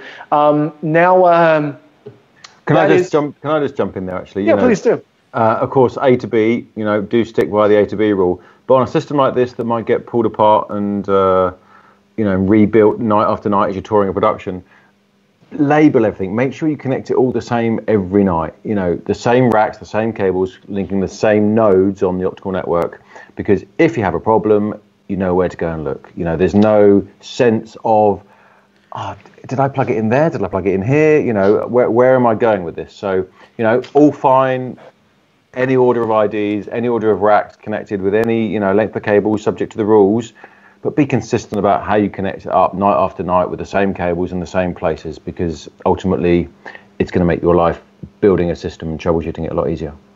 Yeah, go ahead, Kyle. While we're talking about this, since he's actually on the stream where he was earlier, this was actually brought up by Louis Adamo with High Tech. He and Matt Mannix, who is with Method Production Group, who was one of the audio production managers for this event, they came up with this. And again, the big thing is in the previous diagram we showed a loop that's device to device. In actuality, running cable like that would just take you forever. So taking 2 pieces of fiber to each location, and then you're just injecting yourself into loops. But as Dan said, make sure everything is labeled, so when you have to troubleshoot, you know what the cable equals on each end. I will take this opportunity to tell you that we do highly recommend device to device, so something like B on a device to A on the next device, or A to B, whichever method, but pick one and stick with it. Kyle's going to show you a page in a minute under the diagnostics menu where if you follow a methodology, it's going to be a lot easier to track down issues. Hang on. Sorry about that. Wait for cough drops. Exactly. All right, so hopefully that's understandable there. And then we're going to continue on with the keynote as well, just showing you a little bit more in there. Now, once again, PowerPoint, copy and paste. It's really easy. But this is a way to show you, this is, I don't know what it is, but we could create it in PowerPoint, so we did. But this is somebody who obviously needed a lot more I/O than a single loop was going to provide. So we have 5 SD7s or Quantum 7s in there. We have double the amount of racks that we had before and entirety. And you're going to notice there's a red loop and there is a green loop. And that's representing one Optocore loop is red and the other Optocore loop is green. You'll notice that something like the SD Quantum 7, the first Quantum 7, that is IDs 1.01 and 1.02. That is, so from top to bottom. So that means it is ID 1 on the first loop and ID 2 on the first loop. And then since it has 2 loops, it also has ID 2.01 and 2.02. And so that means it is ID 1 and 2 on the second loop. Now, there are a whole host of other kind of best practices that you need to follow when you're doing 2 loops. And so once again, we have documentation on a lot of this. Please reach out to us. If you're getting into something this complex, we are here as a resource to be able to help you both at Group 1 in the United States, as well as DiGiCo support in the UK and your distributor. Great resources to be able to reach out to if something is at that complexity level. All right, now here is a typical setup. We have a front of house console and a monitor console. Monitor is ID 1, front of house is ID 3. The reason we're skipping 2 is that would be left for a redundant engine. So a whole nother redundant console, or it could be like in Quantum 7 that has 2 engines in it.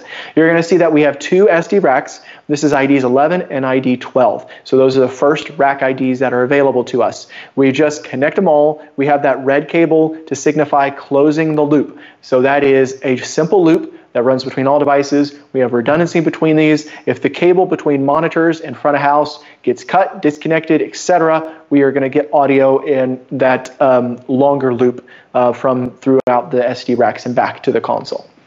All right, now let's go on to a mirrored setup. So it's going to change slightly. This is 2 Quantum 3s for front of house. So you're going to actually this time use ID 1 and ID 2. So these are the same consoles. We're going to network them together via that control Ethernet port so they can share the session between them. We're also going to have Optocore looped together, and we're going to set ID 1 and 2 for the primary and redundant. You're going to see we still have SD racks ID 11 and 12. And then we have pulled up the network tab under your master screen, under your SD or Quantum software. That's going to show you kind of how this looks. Now, unfortunately, I didn't have a console, nor did Kyle, that we didn't have two of the same console to be able to set this up for you. So it's going to look slightly different than this, but you're going to notice if you look closely that there's an A and a B. Kyle, if you can point to that, and under the B on the primary console, it says not found. So that would be like if we didn't have these two connected together via a network cable. The session wouldn't see the other console to be able to connect to.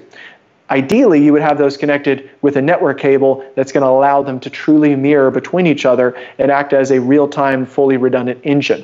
So this would be like they weren't connected because we didn't have two consoles. But anyway, so these are connected up, and you're going to see Audio Master is turned on engine A. Now, for the redundant engine, you're going to see that engine A is not found, and then engine B is connected, and it's the Audio Master. In reality, only one of those engines can be Audio Master. On something like a Quantum 7, we actually display it on one of the overview screens to let you know that the Audio Master is engine A or the Audio Master is engine B. So which engine is responsible for processing the audio and pushing that out to the SD racks or other devices that you have connected. Now, there's a little bit more to get into there. If you look down the right-hand side of that menu, I think, Kyle, you're going to go through this later, right? Yeah, I'll go through it. Okay, cool. Well, we won't cover that, but there's a way to send those send those sessions between engines as well as mirror, and there's actually some options to set up the method that it mirrors in. All right. So here is a Quantum 7, just showing you what that looks like on a single console. So we have two engines on this console, ID1, ID2, and then it connects to those racks, the IDs 11 and 12, to form a loop. All right, so to break this down, we set everything up in a loop, two SD racks, one console. Now, if we're using ST connectors, we're actually going to do that slightly different. Is that the next slide? Hoping it is. Fantastic. It is going to look topology-wise the same. We are still going to go from one device to the next, but you're actually going to have two individual strands when they're ST connectors. I believe we have another slide that actually goes into more detail on how this is set up. So you'll actually have the same type of thing we were just looking at. There's an SD10 with an A and a B connection. You're going to follow the same methodology as your HMA connectors. We are going to take A on the SD10 and we're going to go to B on the SD rack.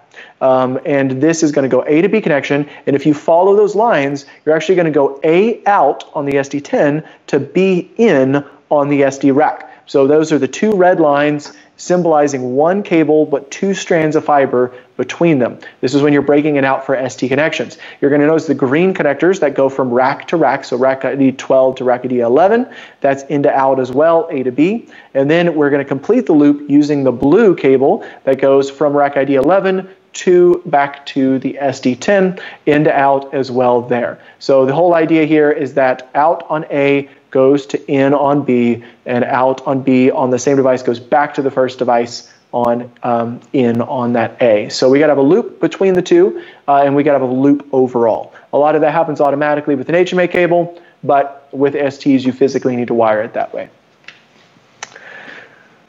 All right, I think I finally get to take a break. Kyle? Yes, you do. Thank you, Ryan. That's a lot of stuff to cover in a little over an hour and a half. So, all right, next what we're going to get into is we're going to get into the curriculum that we actually use in our DiGiCo Master Series program here in the U.S. So I saw a lot of the people that have registered through Eventbrite. A lot of you guys have been in our class before. So in our class here in the U.S., we ship around between 12 and 15 desks to each city. We do carry these, and then we might do 10 to 12 cities in the fall. This year, probably going to be a little bit different, but with that, what we do is one of the most important things that we go through in class is the actual setting up of Optocore. We're going to talk about MADI a little bit more in this next section, but inside that class, what we want to make sure is everybody understands how to map Optocore and where all the mapping issues actually come from. So in our classes, we set up to 5 desks that are on the Optocore loop and a couple racks. in devices, and we go step by step setting it up. And it might take us 20 minutes to do this.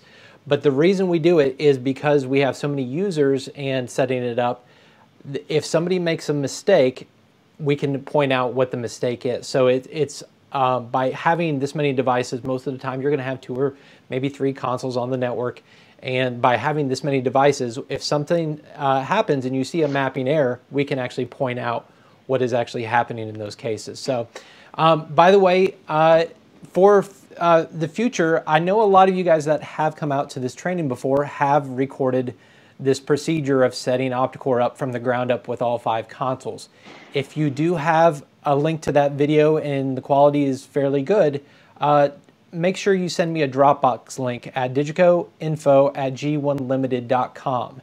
So if you have one of those videos, then maybe we can produce it a little bit, clean it up, and then help share that, whether it be YouTube or on the DiGiCo Master Series Facebook page, something like that. So, all right, first thing, when we're getting into our console, first place I will always go is I'm going to go into my network settings.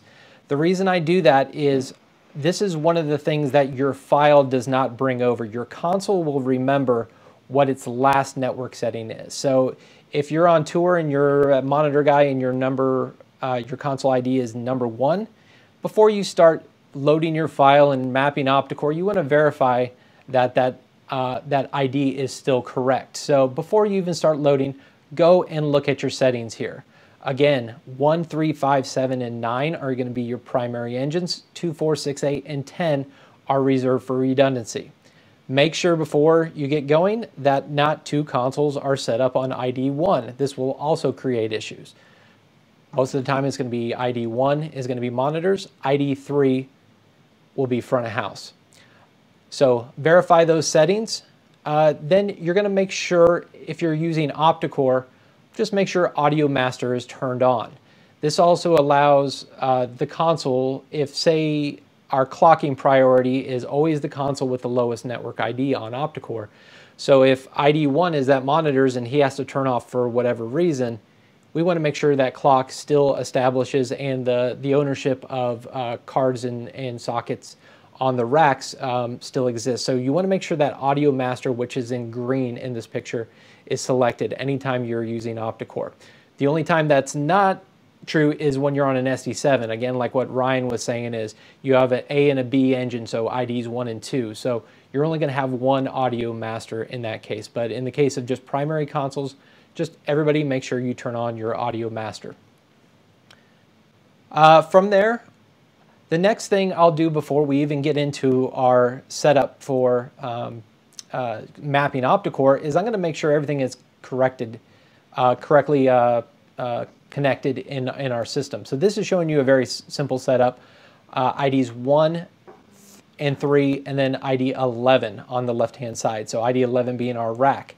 So you can see there where what's highlighted in red is everything is okay. If for some reason you had an error between ID 1 and ID 11, both of those would show up as ERR or error. So that is showing you where the actual loop error is occurring. So you know you need to look at that cable between ID 1 and ID 11. That is the cable that's actually bad.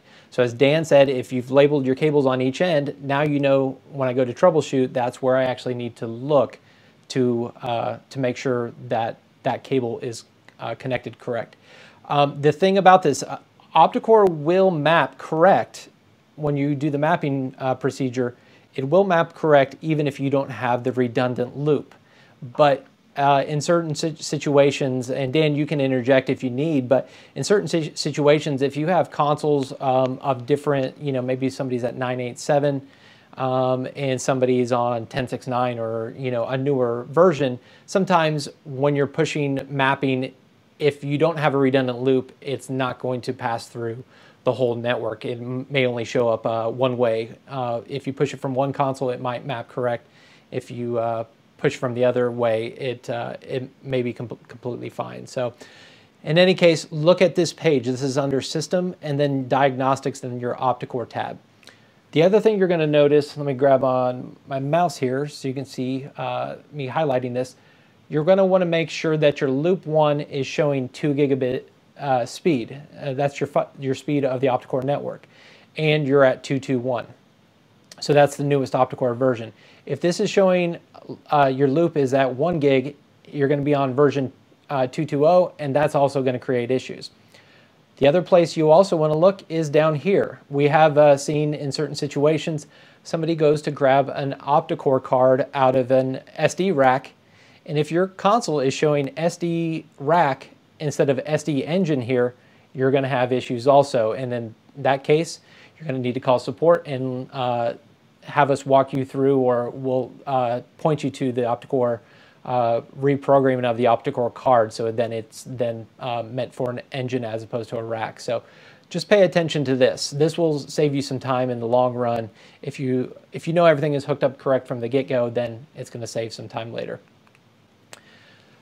The biggest thing when we talk about Optocore is every device that is on the network, every console needs to have a matching devices in their list here. Thank you, Tony Luna, for this picture. This is an event we did probably 4 or 5 years ago. He was in one venue. I was in Atlanta. He was in Houston. It was the same show. But in this case, what we wanted to make sure is for every console on the network, we all have the same rack devices. If, for instance, you've got the front of house console doesn't need some of those con-sends, and they take those audio ports out of their list, then you're going to have an issue when you actually go to map. Every console has to have the same devices. They don't necessarily need to be in the same order. In the case of a touring setup, I would say they don't necessarily have to be using the racks, but they have to be defined in the session. You know, correct. Even if you have no intention of taking the audio from it or outputting to a rack, and have no channel allocation to it, they still have to be present. Correct. Yeah. So you can choose not to use it, but it does need to exist in that audio I/O port somewhere. What I'm saying here is, in the case of a touring setup, you have multiple bands using the same control packages. It is best practice to have all bands using the same audio I/O port structure. Front of house and monitor audio structure doesn't have to match in their port orders, but all your front of house console files and all your monitor console files should have matching audio I/O structure and port order. This just prevents you having to remap every time you do a session load. Now, obviously on a one-off, you're doing a festival, bands are coming in, you're going to do your session loads, and then you're going to need to remap. But in the case of actually, if you're touring, you know, maybe you're sitting down for rehearsals for a couple weeks, take this, your structure and then just send it to the other engineers so they can build their file, and then the audio I/O is just, it's already there. All they have to do is patch their in and out to those. So where we're actually going to do that, let me pull up my console screen here. So where I would go next is, if I'm on, I'm in rehearsal, what I'm going to do is I'm going to go into files, and then I'm going to go into my session structure here. So if I've already have my file established as far as my audio I/O order, which I've got something set up right here already, and maybe I want this for all the bands that are on my front of house console. So it's already established for my file, but I want to pass this on to other people. So now I can go in and just choose what sections I want to get rid of. Maybe inputs, my auxes, and my groups. I want to just get rid of those positions. And now when I save that file, I can save it. They can rebuild their input list. They can do their auxes. They can do their groups. If you need to, you can even get rid of the effects. But this is on a segment by segment basis of what is actually going on inside your console. You can clear those sections out, save it, send it to your guest bands for them to build that file.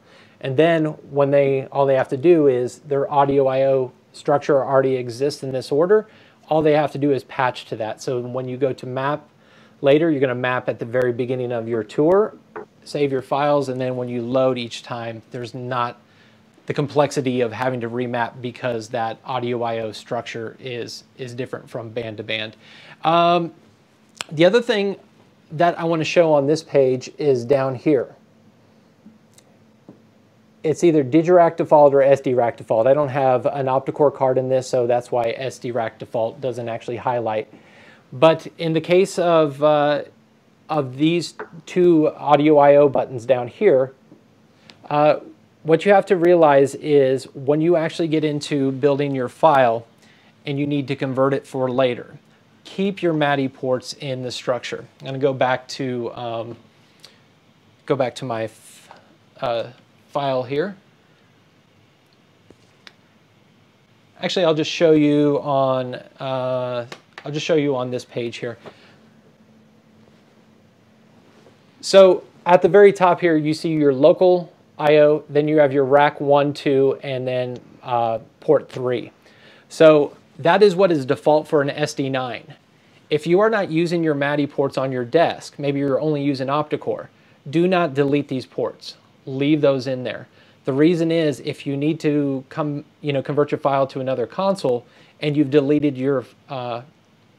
those ports off the original console, they will not exist when you go to that other console. So there can be issues if you try to add that port back in. There might be issues with controlling rack data, stuff like that. And so in that case, you're going to have to go back in on your new file and go into your session structure and then select, SD-Rack default, restructure it, and that's going to rebuild your ordered default to whatever your console is. So just do yourself a favor, keep those audio I/O ports in the correct default structure for the desk. Yeah, actually, that's because when you patch an input into a channel, the channel is referencing a port number, not an identity of a rack, or it's not saying, oh, it's an SD-Rack version, ID 12 or whatever. It's actually going, this is port 1, and so when you move it between consoles or need to do something to your session, you need to make sure that those port numbers remain constant and don't change. Thank you, Dan. All right. So after we've done our network settings, then from there, I'm going to go into our audio sync. So with this, anytime you're running Optocore, you're going to select Optocore in every instance. In the case of running MADI, that's when we go back to the diagrams that Ryan showed about 20 minutes ago, you might select master in the case of if you are creating clock on the network for MADI. You're sending it out, maybe that SD9 is receiving its clock from the SD12 that's at monitors, for instance. So in the case of MADI, you're usually going to be selecting master or maybe MADI 1 or MADI 3 ports, MADI 1, 2, or 3. But in the case of Optocore, always select just Optocore. At the very top there, you'll see active sync source, so you can have a primary and a backup sync source. So if Optocore isn't present on the network, it will automatically fall over. But anything to add there, Ryan? No, I think that's great. Okay. Again, look at technical note 300. This is in that Dropbox folder we sent you earlier. And it's going to go into more information regarding word clock and audio sync operation for a lot more detail. Yeah. Thank you, Tony Crockett, wherever you are. All right. We already went through the slide earlier, so just to reiterate that though, in the case of our consoles create the clock. Our racks do not. We're sending clock from the console. It's going to go through the little red box, and then in the case of the top right corner, the SD9 is receiving its clock through the little red box. So the bottom console is establishing the clock on the network. The console on the upper right is receiving its clock through the MADI Cat5 port number 1. From here, we're going to go into our audio I/O section. So first thing, again, as we said earlier, if this is showing you an SD10 and we're at 96K, so you'll see local I/O is port 1, and then ID, the number 1 in the audio I/O port section is showing rack 1, and it's default to an SD rack in this case. So you see MADI 1/2. If we're running a 48K structure, it would show port 1, port 2, which is hidden in this case because we're running at 48, or we're running at 96K in this case. So port 2 would show up, and then it goes to waves.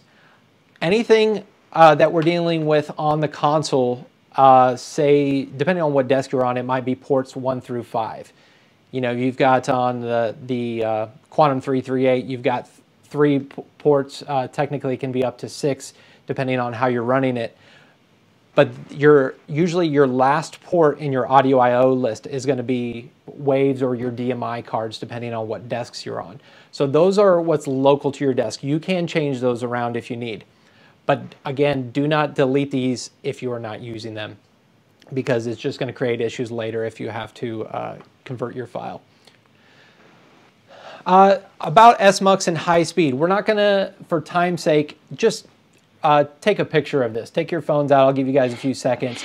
Take a picture of this. The big thing with this is how it splits up the MADI stream between SMUX mode and high speed mode. With this, there's not a lot to get hung up on, because if you are connected a send and receive to your MADI port with the device. So if I have an MGB hooked up to my MADI 3 and I toggle high speed or SMUX, then in the software for my MGB, for instance, it's automatically going to follow that back and forth. So just know it is there. You just want to make sure each device has the same settings on each end. How this is actually split up, this is showing you it's technically channels 1 through 28 or 1 through 32, depending on if you're standard MADI or MADI 64. But how that actually works is an SMUX MADI is taking up to 64 channels, really, but it's splitting it. So channel 1A and B, 2A and B, 3A and B, so on and so forth, to get all the channels. When you go to high speed, you have to have 2 MADI cables connected. The reason is, if you're in high speed MADI and you're at 96K, you're really only seeing 48K, because it goes 1A, and then in this case, channel 29 is showing you the other part of that MADI stream. So if you've got 1 through 28, you're seeing part of that stream, but you're only seeing half of the bandwidth. So 1 through 28 at 48K, then channels 29 through 56 equals the other part of that 48K stream to equal 96K.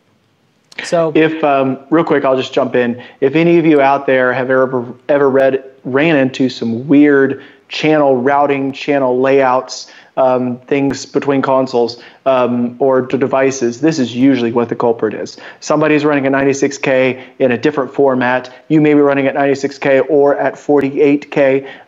And when you kind of run across these together, it'll be really weird. Things don't correlate. You start skipping every other channel, or you have audio showing up on 2 channels worth, things like that. It's usually a mismatch between either the sample rate or high speed and SMUX. Yep. And I would just add to that, actually, if you get the high speed versus SMUX wrong, third-party recording interfaces can get really upset by it. You can actually crash a certain MADI interface from another company by feeding it the wrong format of MADI. So you just really need to make sure that you understand, if you're running to a non-console product, what format of 96K it needs to be talking to. So Dan, when you have that issue, what should they do to resolve that? Read the manual and see what it is. I mean, most bits of kit these days will do high speed and SMUX. The only sort of big one I'm aware of is the Avid MADI interface, and it's not me picking on them. It's just their interface only does high speed, doesn't do SMUX. And if you know, it can get confused. Similarly, actually on that front with MADI, if you feed channel 57, our control channel, at bits of kit that aren't expecting to see it, similarly they can go a little bit wonky. And then is that just a power cycle to resolve that issue? Remove the offending MADI stream and power cycle it, and most things recover. Okay.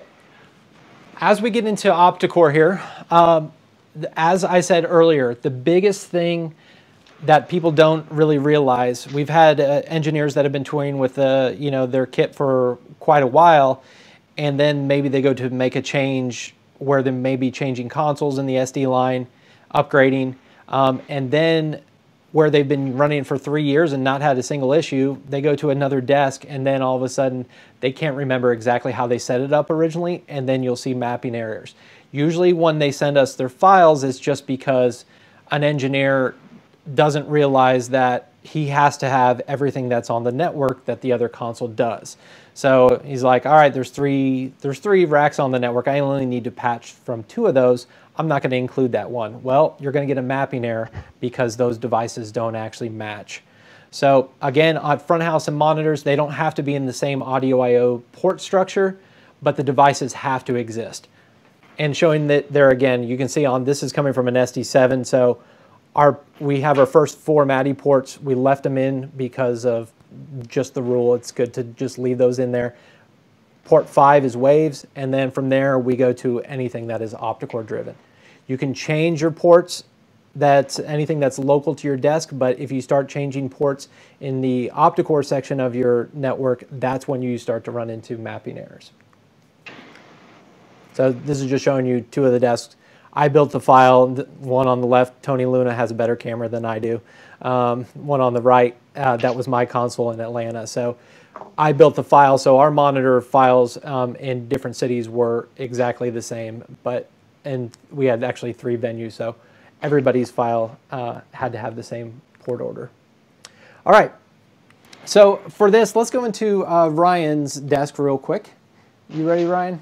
Yeah. We're going to show this part live. So Ryan has a Q338 at his house. So for Don't this, we all?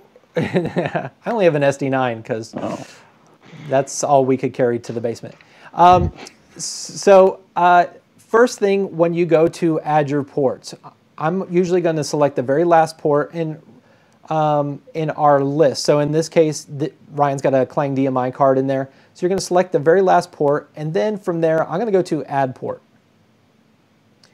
Then I'm going to select what the actual device type is. So I know Ryan has an SD rack, so we're going to select SD rack from the list. Next thing you'll see, it just shows that it's not connected. The reason is there's a DMI card that is going to be selected by default. In the case of if he had a say like another DMI card of some sort, it would actually go to the first Optocore ID. The reason it's going to the DMI2 is because there's not a card in that slot right now. So what he's going to do is he's going to go ahead and he's going to select Optocore 1.24. You want to select the rack that has whatever the network ID of that rack is. Typically, from the factory, they go through all the different ports. So when you get an SD rack from the factory, it's going to show up as 1.24. Then you can change it to 1.11, which is the lowest network ID if you needed to. In this case, his rack there is 1.24. And then, Ryan, can you just point out where it says mismatch on the cards down there? So right there, it sees the rack. It shows that we're connected, but we don't have the information. So what we're going to do is we're going to go into the Conform Rack button. In just one second, I'm going to take your name off the screen here, Ryan, just so it's not covering up any of this. There we go. All right, so now when you hit the Conform Rack button, what that does is the Conform feature is reading something that's on the network. When you remap, that is putting those audio paths into play. Conforming is reading the path. So when he did that, it shows the rack that he has, which has, looks like 7 32-bit input cards, and he's got 3 analog output cards, and then he's got an AES in the very last position there. So from here, if he needed to change and release a card to the network, he doesn't have another console in his garage, but if he needed to release one, he can go into Setup Optocore there, touch on the card, and now that is released. So now if other desks are on the network, they could actually grab those by using the same procedure and touching on those, and then they would be able to grab them. Go ahead and remap at this point. Okay, so now everything is mapped, everything is good. He's using a single console. Ryan, I'll come back to you here in a few minutes. Before we do that, let's show him the Conform All Ports thing. So Ryan, let's go ahead and delete that port. And then hit the Conform All Ports button there. So the conformal ports can be very useful. This button I would use if I am building a show from the ground up. If I've never done that show before, I'm going to set up all my consoles, all my racks. I'm going to conform, and then I'm going to start building my show. Conformal ports for me as a touring engineer wasn't very helpful. The reason is usually when you have a file established and you go to bring it into a guest console, for instance, or you're going out again with the same control package and you want to make some adjustments. If you hit conform all ports, in that case, your port order may be different. So where in the case of where it says number 5 there, Ryan, can you point at the number 5 audio port? That port right there, for your file, it might be there in this case. But in another situation, when you conform all ports, it might show up in port number 7. So when you actually go to your file, all your patching is associated with, that port number 5 equals kick, snare, hat, so whatever, and so on down the line. If it's in 7, now you're going to have to redo all your patching. So the conform all ports, again, I find it very useful if you've never done the show before. You're going to set up all of your equipment, conform all your ports, and then from there, then you can actually go back, you can start building your show. All right, while we're in this page right here, you can see he's spinning up some gains on some of those inputs there. And then go ahead and just hit default rack while you're there.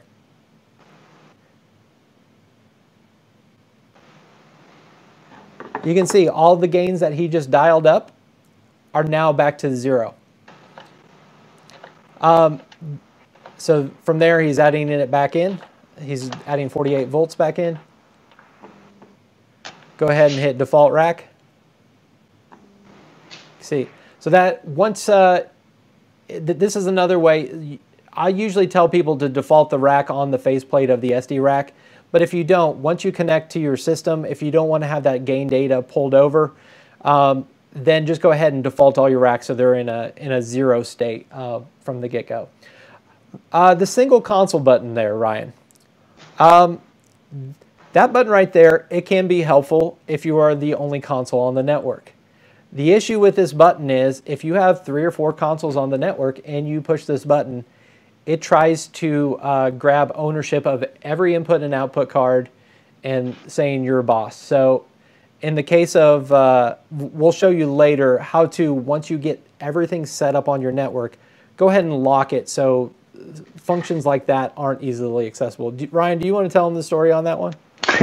Yeah, we had an award show, and it was the first year they were moving the entirety of the award show over to they were moving the entirety of the award show over to DiGiCo on a single loop. So we had a couple of operators, very experienced engineers, but it was their first time on DiGiCo. I happened to be there visiting one of the systems engineers that was responsible for the setup, and yeah, just somebody decided because they needed a remap. I think they changed the input side of their console, so it actually showed up to remap inputs, and then the single console option was there as well. So this gentleman pushed that button, which of course took all the output cards away from all of the other consoles. They had actually were a day and a half, I believe, into rehearsals. Thankfully, no audio was going at this time. They were just doing camera blocking and camera placement and stuff like that. So a bunch of errors get thrown up across all the other consoles. There were 4 consoles, I believe, on this setup. And yeah, everybody freaked out there for a minute, but just reloaded sessions. It, had the gentleman, thankfully, very quickly came up on the intercom and said, "Hey, I just hit the button. I think that was me." And so we were able to determine what it was. Reload sessions didn't end up being a big deal, but yeah, it can definitely make your heart race in those types of moments. Yeah. So going into it a little bit further. So once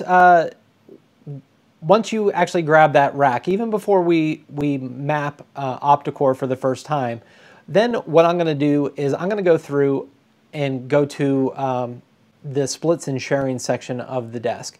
So with this, in the Audio I/O page, you're going to go into splits and sharing. Then you're going to go into the selected rack. You can either be global full control, or I usually do it per rack. and then you're going to go into either isolate mode, receive only, or full control. Over to the right, before we talk about the isolate, receive only, and full control, you'll see on the card split section where it says split cards 4 through 11. You can turn on gain tracking, split all your cards. So that has to do also with the hierarchy of the SD rack menu, taking that input card 1 and sending it to output card 1 as an active split. 1 through 8 equals 1 through 8 on the output side. Okay, so as far as the actual permissions for the full control, receive only, so on and so forth. You'll see the SD console in isolate mode will not exchange any control data with the rack. This means that the console will neither be able to adjust rack settings, or will it, nor adjust its own settings according to returning control data. Receive only, receive only and full control is usually the majority of what people actually will use. Receive only, this just means that you are only going to be able to receive, you're only going to have trim data. The monitor guy is usually going to be controlling the preamps, and as he turns up, you only are able to see, you'll only be able to do the trim side of it. You cannot grab that preamp at all. And then full control, you're fully in control of that rack, sending and receiving. On this, this doesn't have to do with Optocore remapping.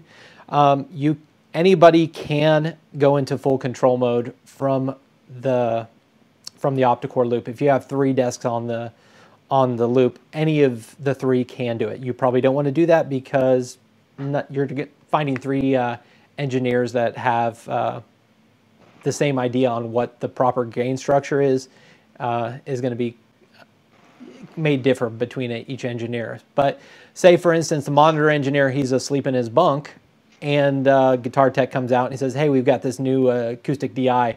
Can we get it gained up and as a slightly different gain structure? Then at front of house, you can go into full control, grab that preamp, make the adjustment you need, and then go back into receive only. All right, we already showed you how to grab the actual card allocations from Ryan's console there, but you'll see there, if it is highlighted in like bright green, it is allocated to the console and can be changed. That's how he was able to release it.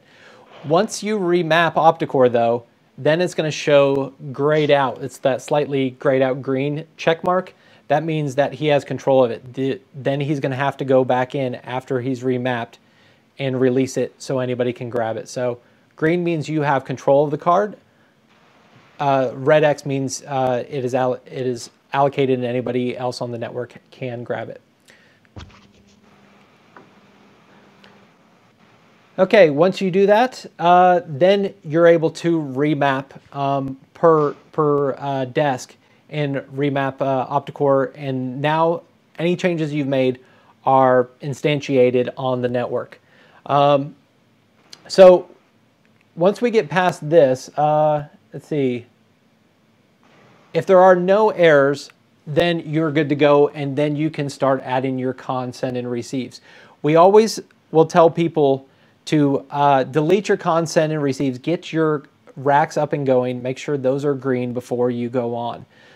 The reason is, we'll show you in the Optocore details section in just a minute, but that's usually where a lot of the Optocore errors come from, have to do with the con, send, and receive section. So you want to make sure your racks are good. If your racks are not good, what you want to, if you are receiving an Optocore mapping error, it might have to do with allocation of who is trying to grab a card slot. So for instance, if I'm using a file from the fall of that year and my other engineer is using one from the summer of that year, and maybe at one time we're both trying to grab the same output slot, the Optocore is going to say, hey, you know, you're trying to map, both of you are trying to grab control of one of those output cards, and you're going to get an error. So at this point, then what you need to do is look at that Optocore details tab and then investigate who is creating the error on the loop. So in this case, maybe we've got 3 different consoles, IDs 1, 3, and 5.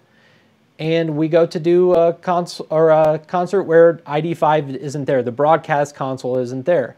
He usually has output cards 6 and 7 on the network. If I want to get, if I want to be able to grab those, I cannot grab it in my file because the broadcast console in his file had it. So it's allocated to broadcast console ID5. He doesn't exist on the network. So from there, what I need to do is, easiest way to release this is to actually go back into the Optocore details tab and then select one of these 3 things: clear all outputs, broadcast all output IDs, or broadcast only my output IDs. Most of the time, if you clear all output IDs or clear all outputs, what that's going to do is any output that's on the network that's a card allocation, it's going to release it, and then everybody manually has to go grab it. If it's already built in your file, you can fire a snapshot that could bring, you know, that patching back. What we usually recommend is the green, broadcast only my output IDs. Usually the monitor guy is going to have the most outputs on the network. So what that's going to do is the monitor guy is going to push that button, and then what that's going to do is it's going to map everything to the monitor console who has the outputs, and then every other console on the network is then going to be able to go grab their original card slots. But it just gets rid of any issues that there may be in the actual mapping process. Again, the rack part is usually the easy part when you go to map. You map once and it's usually good. If there is an error, I would say, 9 times out of 10, go to look at this. Dan or Ryan, anything to add on anything that you guys have experienced? I actually just stepped away for 2 minutes to grab a drink because it's late here, so I'm afraid I missed that bit. He has been riveted going through all the. I'm just kidding. So no, actually, Kyle, I think you covered it well as far as what needs to be covered in that area.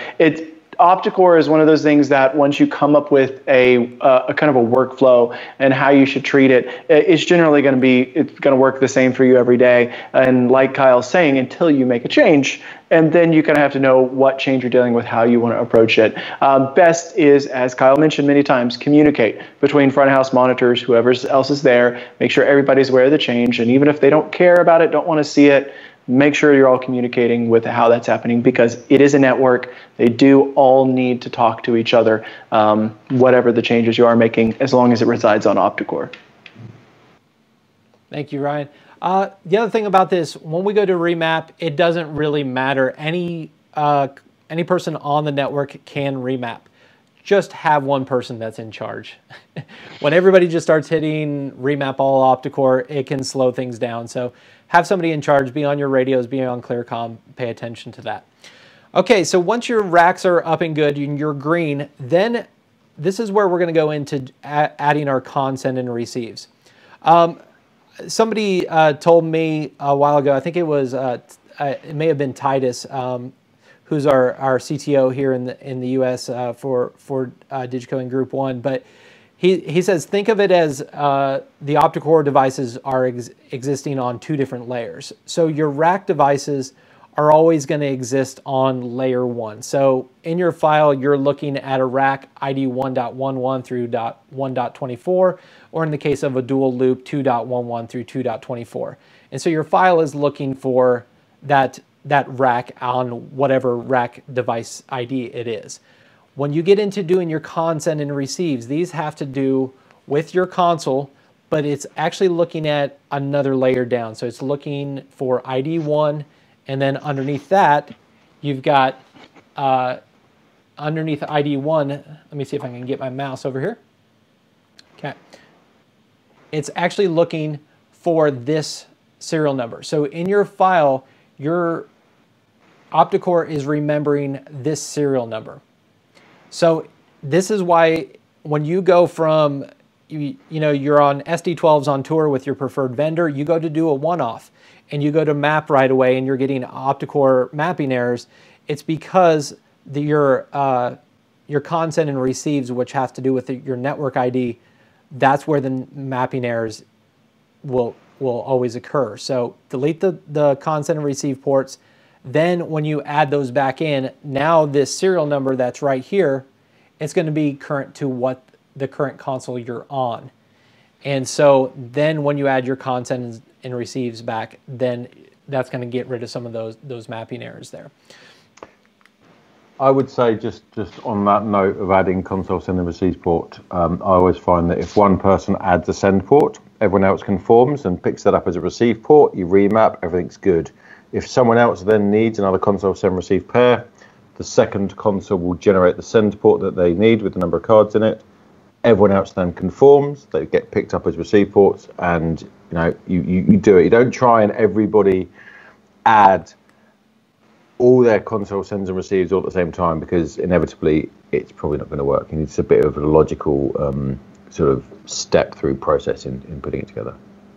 Yeah, and this is one of the things inside of our class. We do this with 5 consoles. Everybody does consend and receives. And we do it a couple different ways. We usually show them each console as their consend, as Dan said. Everybody conforms. The reason is you're always going to have, out of those 5 consoles, one person that's not paying attention. And that one person, by not conforming their rack, when you remap Optocore, you're going to go, okay, which one of you is not the same? And it will actually put up in the error that pops up where you actually need to look. And you're like, all right, ID 105. You didn't add that. You didn't conform that rack. You were not expecting that. That's where it comes from. So we, in class, and if we can, if somebody sends me a video, we can actually show this. The reason we do it that way is because we want to get it through people's heads that if things don't match, that's usually where you're going to find an error. Yeah, ultimately what you're doing is, you think of a highway with lots of lanes in. You're allocating audio to these individual lanes of the highway, this audio highway that connects everything together. So if lots of people try and do it all simultaneously, inevitably these things are going to clash, or the exits and entrances off this audio highway just don't do what you expect them to do. So yeah. Good advice there from Carl. Just take your time, do it one at a time, and make sure everyone's paying attention. Yeah. So once in class, once we show everybody, we conform, each consend and receive. So we have one person put a consend on the network, everybody conforms, we remap. We go on to the next one, because each step down the line, it's showing we'll remap 5 times to make sure that everything is correct. Now that everybody understands, everything needs to match, because usually you're going to run into 1 or 2 people that are not paying attention, and we'll get those errors. Then everybody kind of gets on the same page. So once we get to that point, then what we'll do is I'll usually have them actually delete all the ports all the way through their racks, because the racks are good to go. Then say, everybody, add your consends on the network. So everybody put your consends on the network, give me a thumbs up, okay, everybody is good. Now, everybody conform all ports. And then when you do that, you have 5 consoles that put a consend on the network, you conform all ports, and then it's going to bring those con receives from the other 4 desks onto your network, then you can remap once. So the big thing about it, most of the time, you're going to be 2 consoles. So add your consend to the network. You're going to conform your rack, so you see that device. Then add your consend from the opposite desk, conform rack, and you're good to go. All right, the last thing after that, Ryan, let's go back to you. Can you show us on your desk the lock Optocore feature? Sure. Okay, now if he goes back into cards and sockets,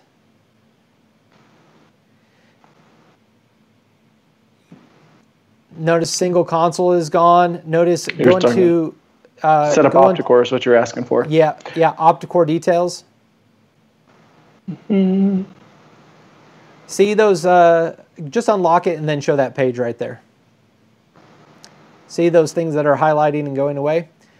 If every console locks their network, everybody has to unlock in order to make a change. So once everything is established on the network, lock your Optocore loop so no changes can actually be made. The only exception to that rule, actually, is that if you are changing, I believe, which inputs you are pulling from a rack, which has no bearing on anybody else, I think you might be able to change that. But Certainly in terms of channel allocation within the optical loop and output card allocation, Lock Optocore is your safety blanket. Yep. Okay, last thing we're going to go into, that's the part of the Optocore demo. What we're going to show you is a couple other things in the Audio I/O section. So what I'm going to do is I'm going to go back over here to my SD9 that's in front of me, and we're going to go through this virtual rack that is not actually connected inside my system. First thing up here, we can add our name. So in this case, I'm calling my virtual rack. You could call it whatever you want. Your stage left rack, your stage right rack, whatever that might be.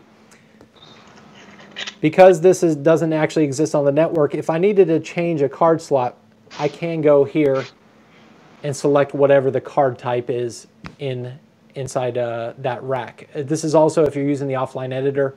If you want to build up a system, this is where you're actually going to go. You're going to select each card slot and do the drop down to build your virtual rack inside the offline editor. While we're in here, let me get rid of this floating layer button here. While we're in here, we can go in and name each socket individually.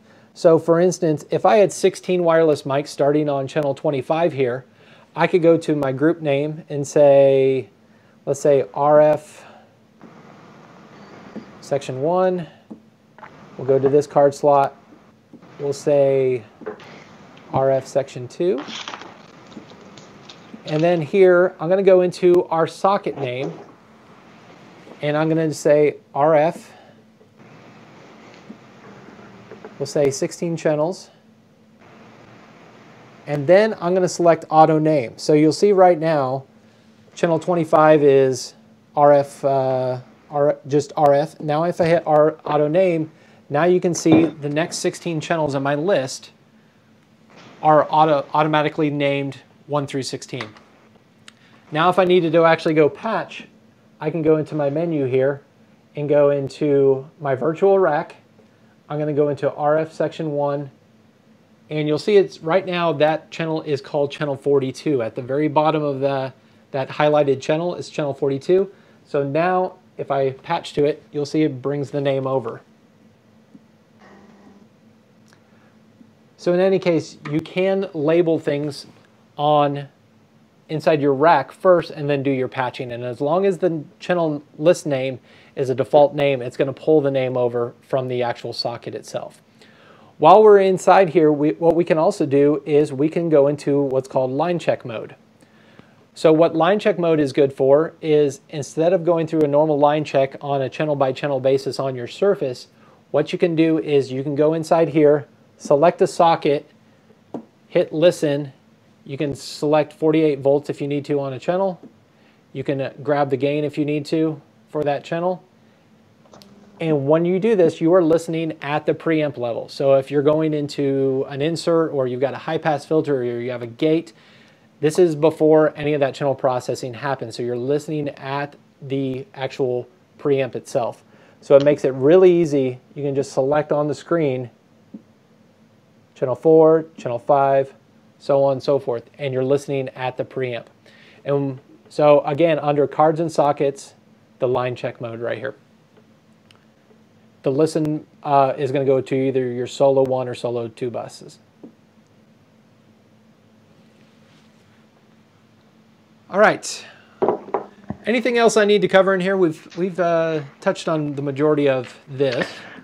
You're about to go into the next section. I think that's all we really need to cover in there. Yeah, I think you got it. All right. So last thing, we're not going to really go over virtual sound check and the hardware needed.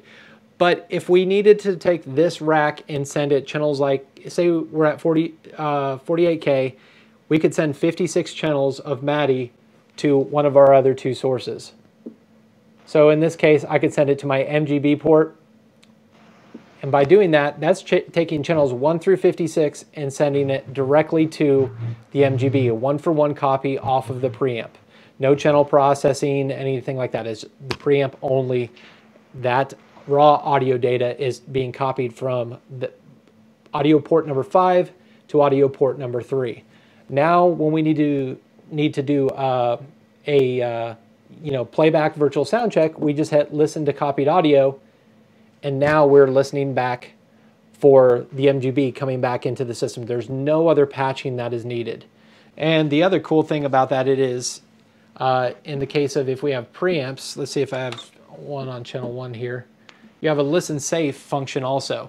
So that's, I call that our karaoke button. So maybe you had a rehearsal, band came in, the vocalist didn't want to come in. Now when you go and play back your source, now say channel 1 is their vocal. Now they can actually do a combination of the virtual playback along with the live vocal or whatever's listen safe. And you can do that on the channel by channel basis. Last thing, I'm going to unassign that so it's available. Patching to that port is available inside of our copy audio router. But when we go into our copy audio router here, now this is anything that exists on our network. Say if I've got Optocore and I've got all my consent and receives and my racks, I can take any of those paths and put them on the network for the other desks to actually grab. So in this, I've got my virtual rack, and if I wanted to patch that directly to my MGB, now I can scramble patch. So maybe I want these first channels, then I'm going to skip, I don't need channels 12 through 16, I'm going to start down here. I can double patch sources. So I find the copy audio router a lot more flexible in being able to pick and choose where I'm going to send things. In the case of if you think of you run out of room on your SD rack, your inputs and outputs are totally used up, but maybe you need to send 3 more outputs to monitor console. So what you can do is if you have your consends, take your program feed or whatever you're needing to send back there, take those as a direct output from that aux or group or matrix, put it on the consend, and then at the monitor console, maybe he's not using any of his local outputs on the back of his desk. So what he can do is he can grab some of those sources and take them directly to his local I/O on the back of his desk. So it just frees up, you having to rent a whole nother rack in order to get a couple more outputs or inputs out of the system. So this is a completely flexible router, input or output wise. If I de-expand this, you'll see the set listen source button that I'm toggling up here. If I now want to listen, red are the primary paths. That's what I'm listening to if I hit listen to copied audio up here. But if I need to, I can toggle these from yellow to red. Now the red is what I'm listening to as opposed to the yellow path on the network. So, all right. I think that is it, what we were trying to cover for today. Awesome job, Kyle. Thank you for covering that. All right. Let me go back to our screen here. All right. Well, thank you, Kyle, for taking us through that. Let's jump into some